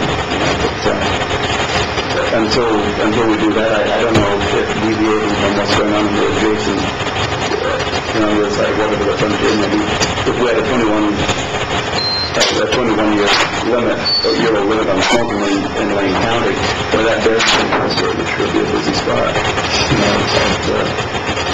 I guess I'd be interested in discussing what the thoughts are on that. But to me, it's as unilateral as we can be with our smoking regulations, I think we're better off without.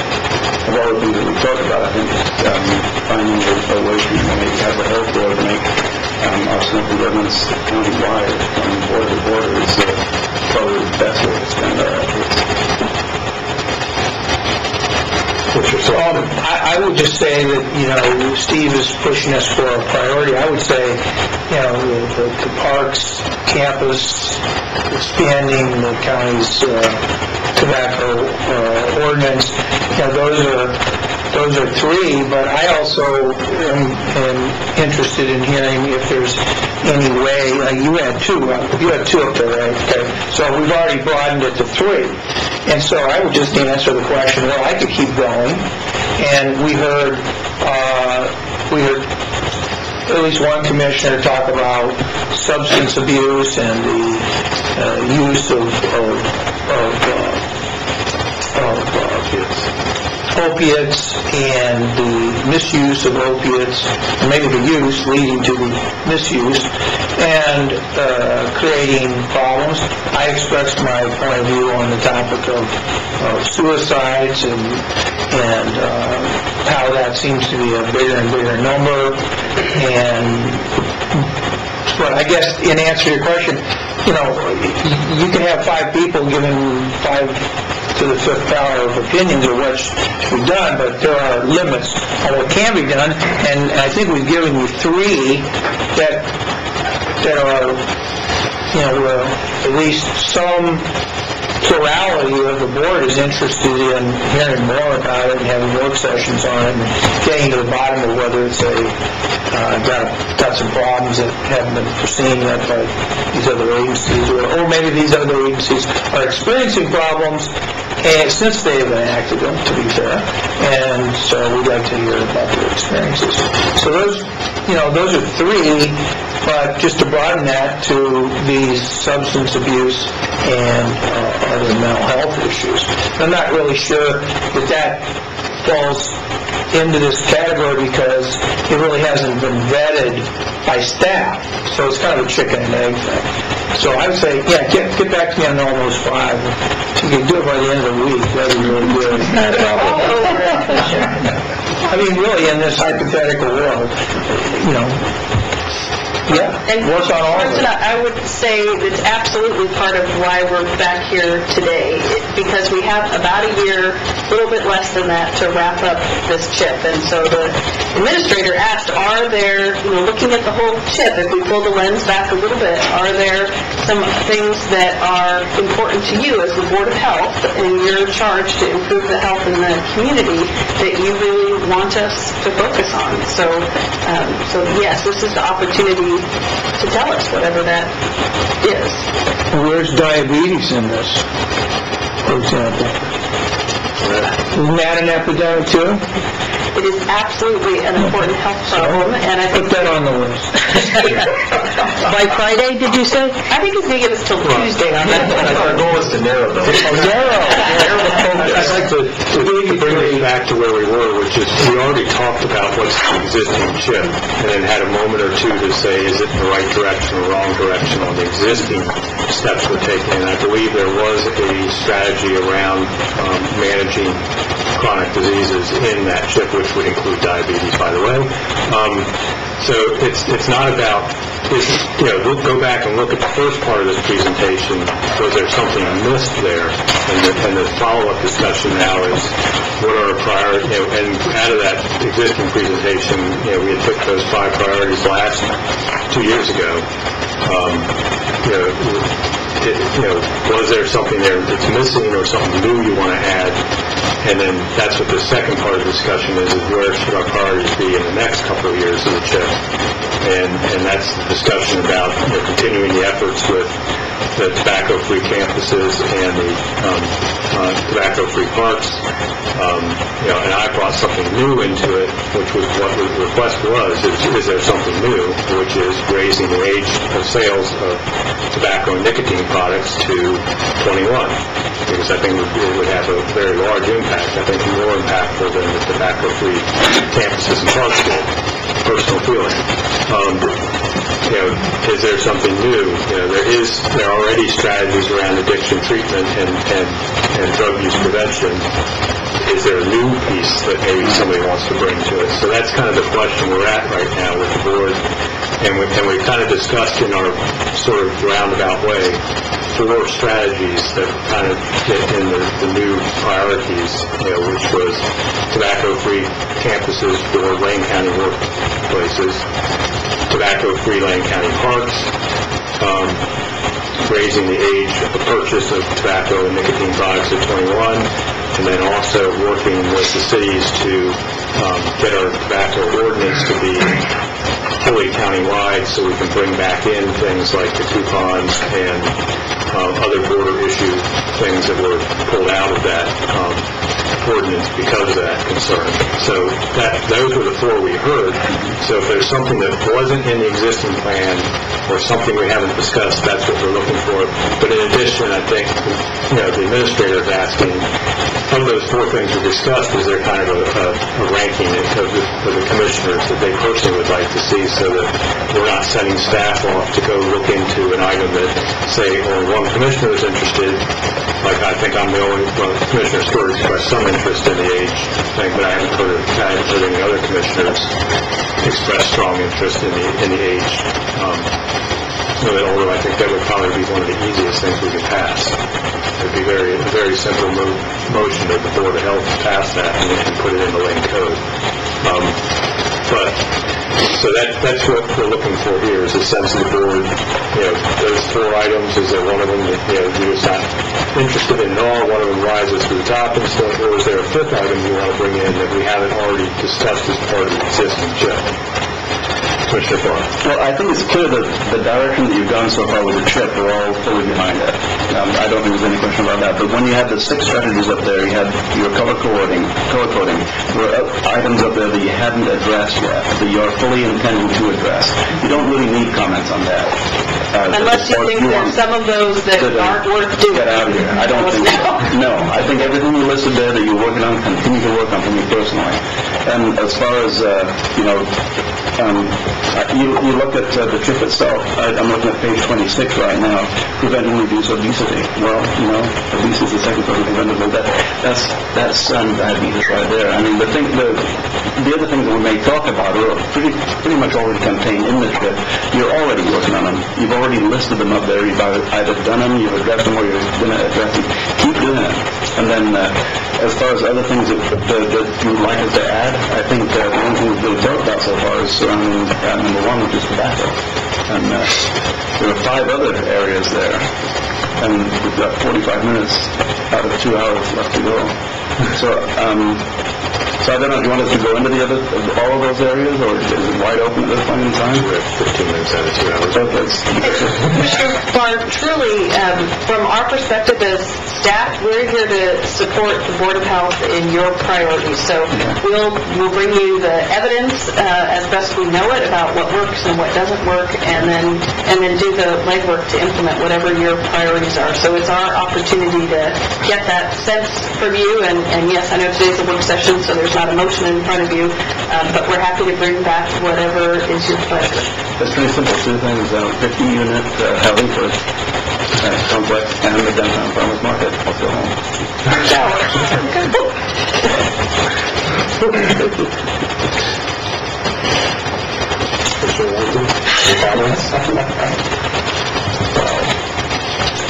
I think on the tobacco, I think I would have an interest in the 21-inch issue.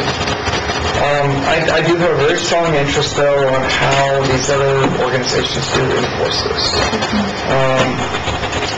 I'd like to make sure that, if we decide to move forward on something, let's just make sure it's just more than just words. And so I'd be interested just to clarify and just get more of that information. I think the 21 piece, I really never thought much about it until Jay brought this up, even from our prior discussions. I think from that perspective it makes sense. I also believe, though, that Commissioner Farr brought up something that you don't even think about. And I think Autzen Stadium really is one of your examples, just a perfect example. Not only is there not smoking in Autzen Stadium, there's no umbrellas in Autzen Stadium. Of course, it never rains in Autzen Stadium, according to Don Esser. It's interesting that I think what you'll find is that the patterns of behavior changes if there's something there and you're talking about that just out of pure niceness, I guess, for lack of a better word, to other folks. Most people do not smoke, and I'm one of them. I never took it up. It was just something I never did. Just never interested me. But the reality is, it's still a legal product in this country. I'm glad we're not in Virginia and North Carolina discussing this. I don't think we would be discussing this, but we're here in Oregon. So I think just that whole idea of the way people's behaviors change and how by just something that simple. But given that, we're not just talking about Autzen Stadium. We're talking about Lane County. Lane County's a big county with a fairly significant rural or urban area. And if we're talking about the entire county, then I think we need to make sure that there's whatever we decide to do, there's got to be a little teeth involved here. And that's why I have the interest of the enforcement side. So, but the 21, I'm interested. I think that would make sense. And I would say that I would agree with Commissioner Bozovich. It's probably it's maybe one of the easiest changes. But then just to bring back the information on the enforcement side and kind of go from there. So I guess what I'm suggesting is fairly simple, I guess, but I guess from my perspective, it's just making sure you gather that information. Whether Lima Lane is the right piece or not to bring in to talk about the enforcement, I don't know, but at least I think you'll have some park professionals that can probably add a little content to it as well, along with our staff. So that's just my thoughts. Commissioner Stewart, are we going? Yeah. All right, that's great. I still have energy around making a county-wide ordinance, that ordinance. And I do support the conversation about the age, and I also would like to see more information about parks. I'm starting to see movement there. There's a little bit of a selfish piece by me. I'm working on a park in Cottage Grove, and I can see the adverse impact of that. And the city is in probably the jurisdiction there, but I can see where that has its pluses and minuses, and I'd like to discuss it further. So it sounds like all four still, is that your... Yeah, I wasn't seeing a deviation. We'll regroup after. Okay, should we talk about Trillium now? Are we ready to go to the third part of our work session? Sure, I think we're ready, unless there's any further comments from Julie. I'd just like to reiterate that work on the chip is amazing. When I talk about it with other people outside of this county, they cannot believe how much work has been done and how steadfast you've been in administering it, and how the entire county is looking at it, and the tactics that people use in their daily work, everything rolls back into the chip, and the chip rolls right into the county strategic plan.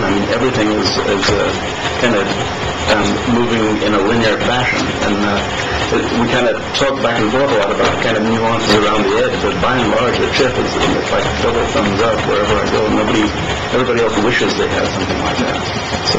Thank you, Commissioner, and I appreciate the fact that our subject matter experts and leaders in the department were able to be here today, because that's the only way that the amount of work that we've been able to accomplish has happened, is that these folks have stepped up and said, okay, we'll do that too. And so I appreciate the big lift from all of you very much. You give me something to talk about at just about every dinner party I go to. Sorry to hear So, Karen's going to do the update. So, at your last board meeting last week, not your last one, that will be today, you had a couple of questions. Commissioner Lycan, you brought up about the Trillium sale and what does that mean. So, we put together a few items that we want to just touch on. If this works, great. If you need more, we're willing to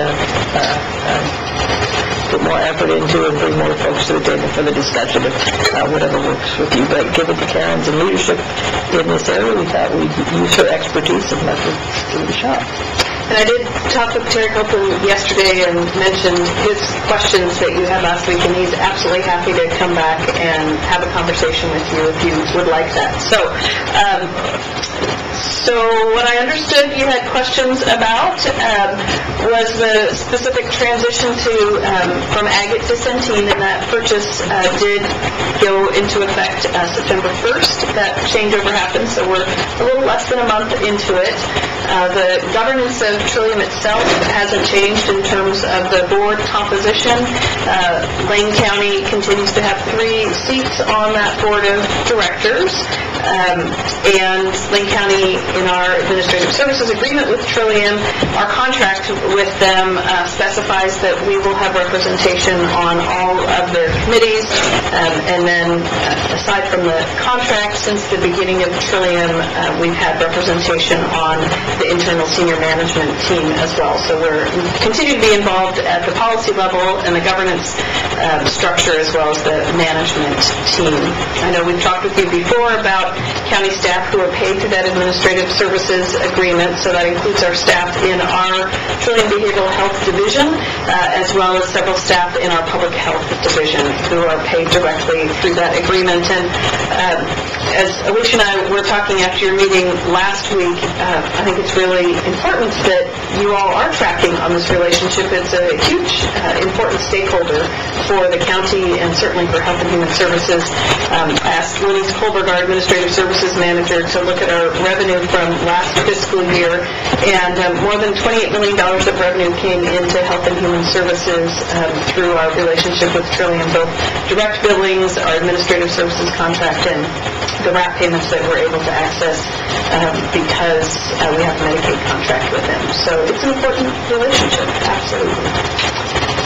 So are there specific additional questions? I know there's been concern amongst providers, and my sense is it's been worry. So I haven't heard of any specific changes that people are concerned about. But if you have, I would love to talk about those. So, thank you for the update. And I would suggest it's probably the case. And there are folks who I've had conversations with, who are, in a sense, wondering, what does this all mean? So I'm going to use a quick example. I think this is maybe where this is going, but I would still be interested in Terry coming and having a conversation with the board. I really would. I think that would make sense. I think we could advertise that, so folks who are outside, they're probably going to be having conversations with him anyway. But I think even in the public setting, it'd be interesting just so that some of the public could be here. So as we know, several years ago, a company called Triad came in and took over McKinsey-Willamette. That was somewhat of a disaster. They left. But since then, Community Healthcare Systems, Community Health Systems out of Tennessee, so CHS, the largest privately held hospital organization in the country, then took over McKinsey-Willamette. I've had a standing quarterly meeting with Maureen Cade and now Chad Campbell since I was mayor, and I still have that today. And what I have seen there is that you still have a local board, Mike Schwartz, who we know is formerly on their board, is chairman of the local board. And what I have found is that CHS clearly allows significant autonomy to McKinsey-Willamette, so decisions are being made.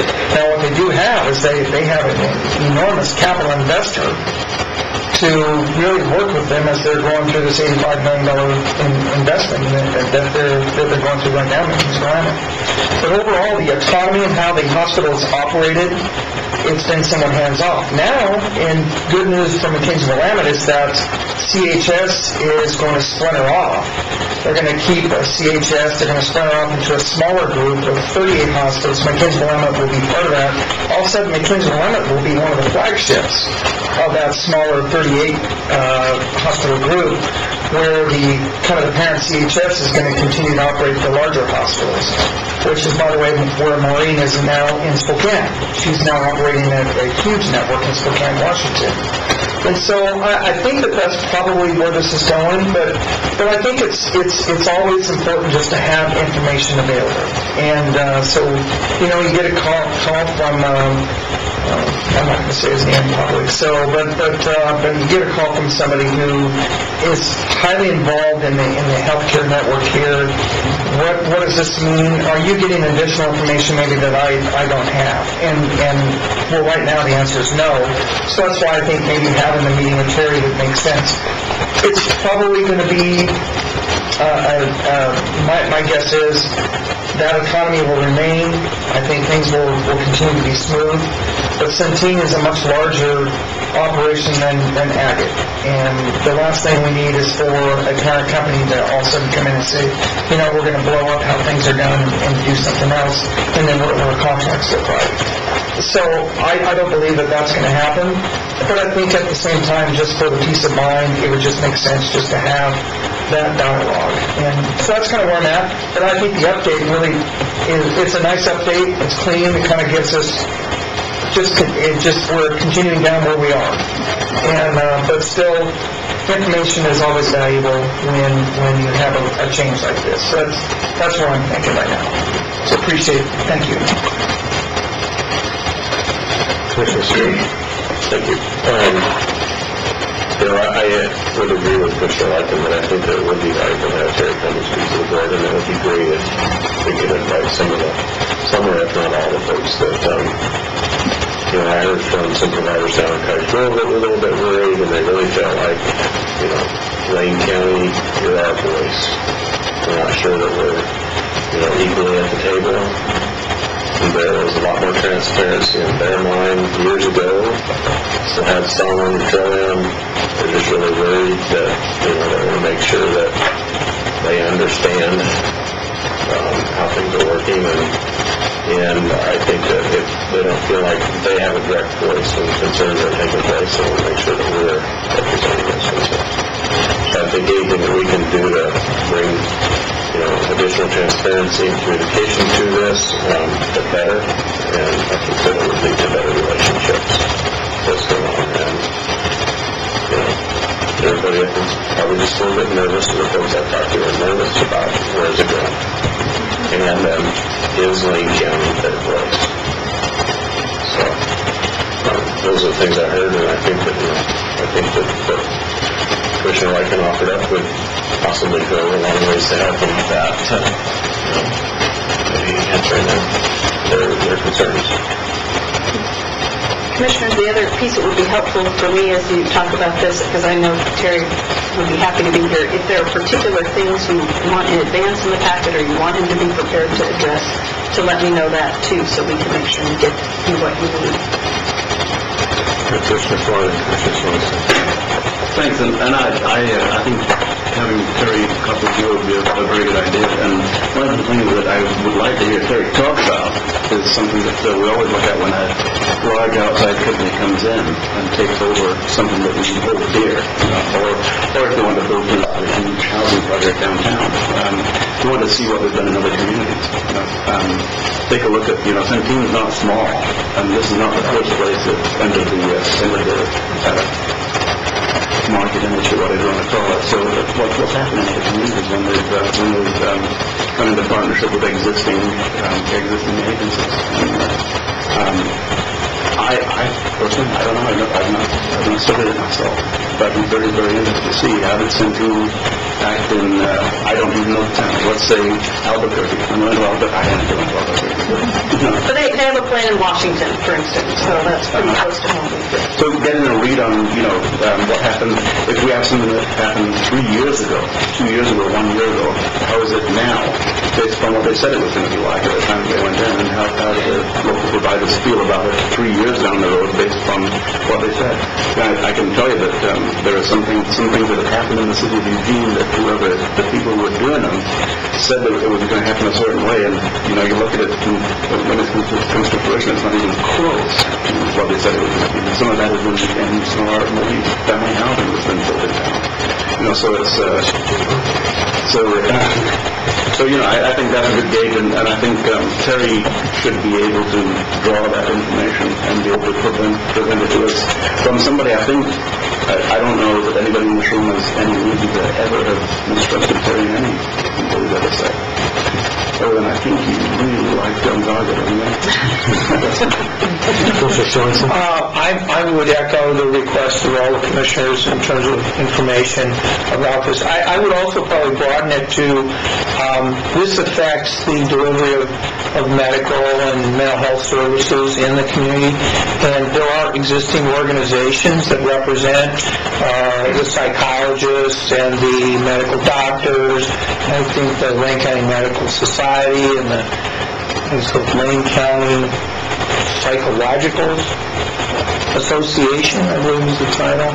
But, there's organizations of professionals who are independent of all of us and of each other, and they might have a perspective to give on this that we otherwise would not hear.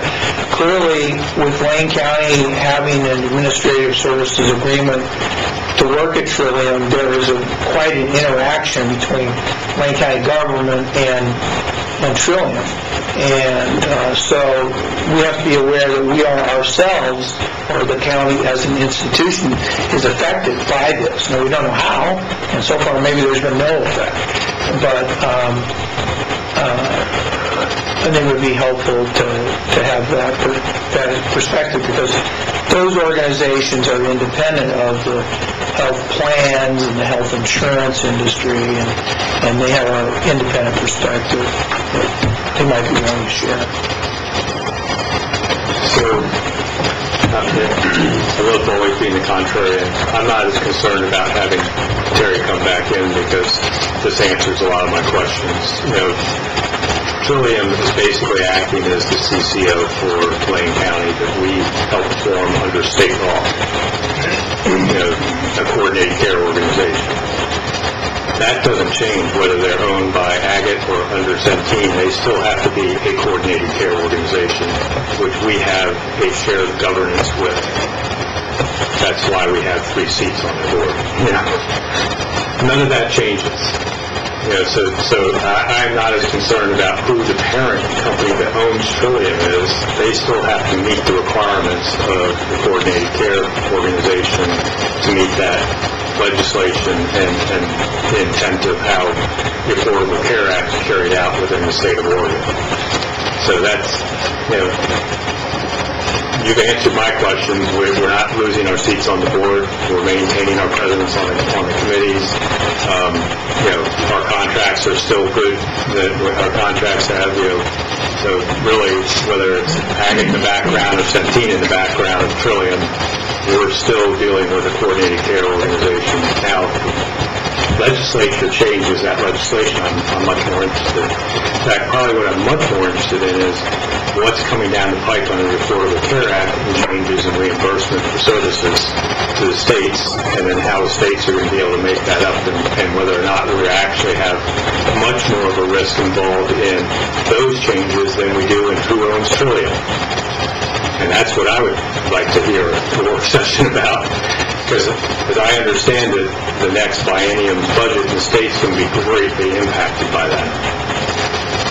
and I don't mean just a few $1 million deficit we're talking about here. And their ability to continue, we gained some great benefits through the Affordable Care Act in their reimbursement for addiction treatment and a few other services that actually saved us a lot of money in our 3194 grants and other, our CCA funding, our Community, Corrections Act funding, because a lot of the organizations that we had to support that treatment, suddenly it became billable to the state, and they were reimbursed through the Affordable Care Act, and that money freed up and we bought other services with it. If suddenly that's going to dry up, that has a huge impact on some of those community correction services and those diversion programs.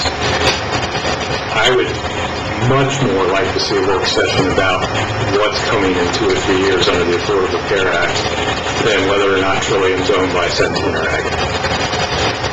Personally, although I do appreciate the concern of providers, change always is a stress factor.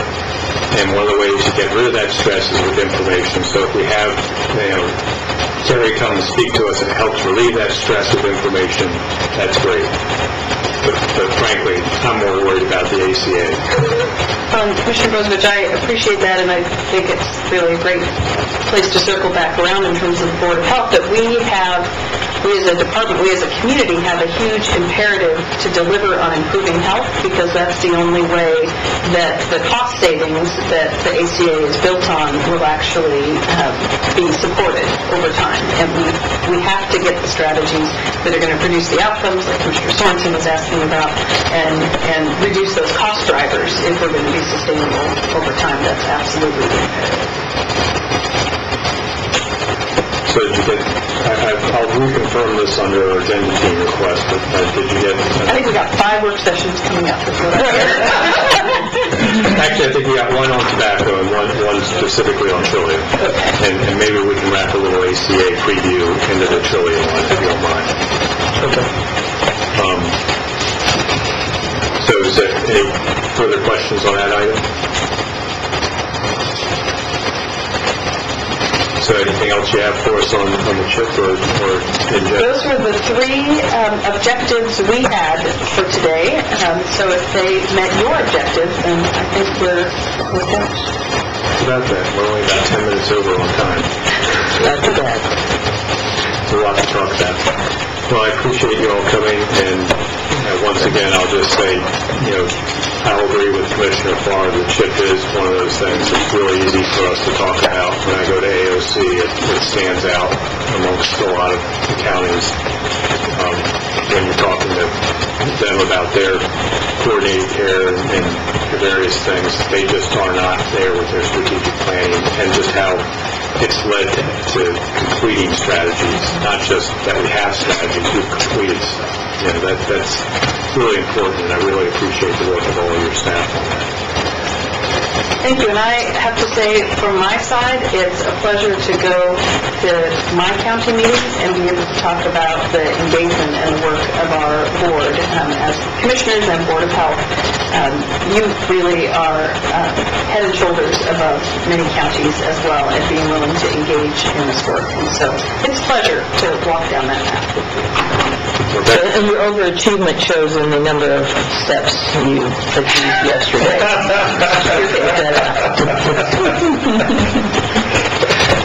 I walked to Human Services Commission from here, which was over at Shelter Care. That's how I got my step. I walked the meetings instead of drive. Although Commissioner Farr drove past me about a block away and wanted to know if I needed a ride. Got in too. So thank you very much. With that, I think we need to jump back in our agenda to Commissioners' business and announcements. Any announcements from Commissioners? See none, then we'll move on to agenda team requests, work session requests. And I counted 3 work session requests that came up in the terms of the meeting. I just want to double check that we have 3 head nods on each one. One was for the extension, so Service to continue discussion of their funding and a possible levy and other funding mechanisms. And I think I heard 3 head nods during that meeting, but I just want to look around the table and confirm at least 3 head nods. I'm seeing those, so that's item 1. Item 2 was the tobacco, the 4 tobacco items that were discussed in the CHIP. I'm seeing 1, 2, 3 head nods, 4, 5. I think we got 5 on each of those. And then the final one was to have Terry Copeland from Trillium come in and have a work session about the transition of the same team and maybe a little bit of discussion of the future of the ACA at the same time. Looks like we've got 3 head nods on that one also. Any other agenda team requests? Commissioner Likens. So, based on our discussion earlier this morning, I was interested in having an update on the revolving loan fund and from economic development, but that could include Steve Dignan from Elkhart, who sounds like manages that, and just kind of give us an update of where we are, because frankly, I think this is one of the better uses of those dollars that this board has put together, and it sounds like it's being used, and that's very exciting. So maybe just give a quick update on that. Sounds like we've got 3 head nods on that one too. So that's 4 future agenda items. We have any others? Seeing none, then we'll move on to review of assignments, and obviously we have the 4 agenda items. Anything else? That was, we just did a good recap there. There were a number of items under 8B, the Oregon State University extension discussion, but I think those are all in the court of OSU Extension Office.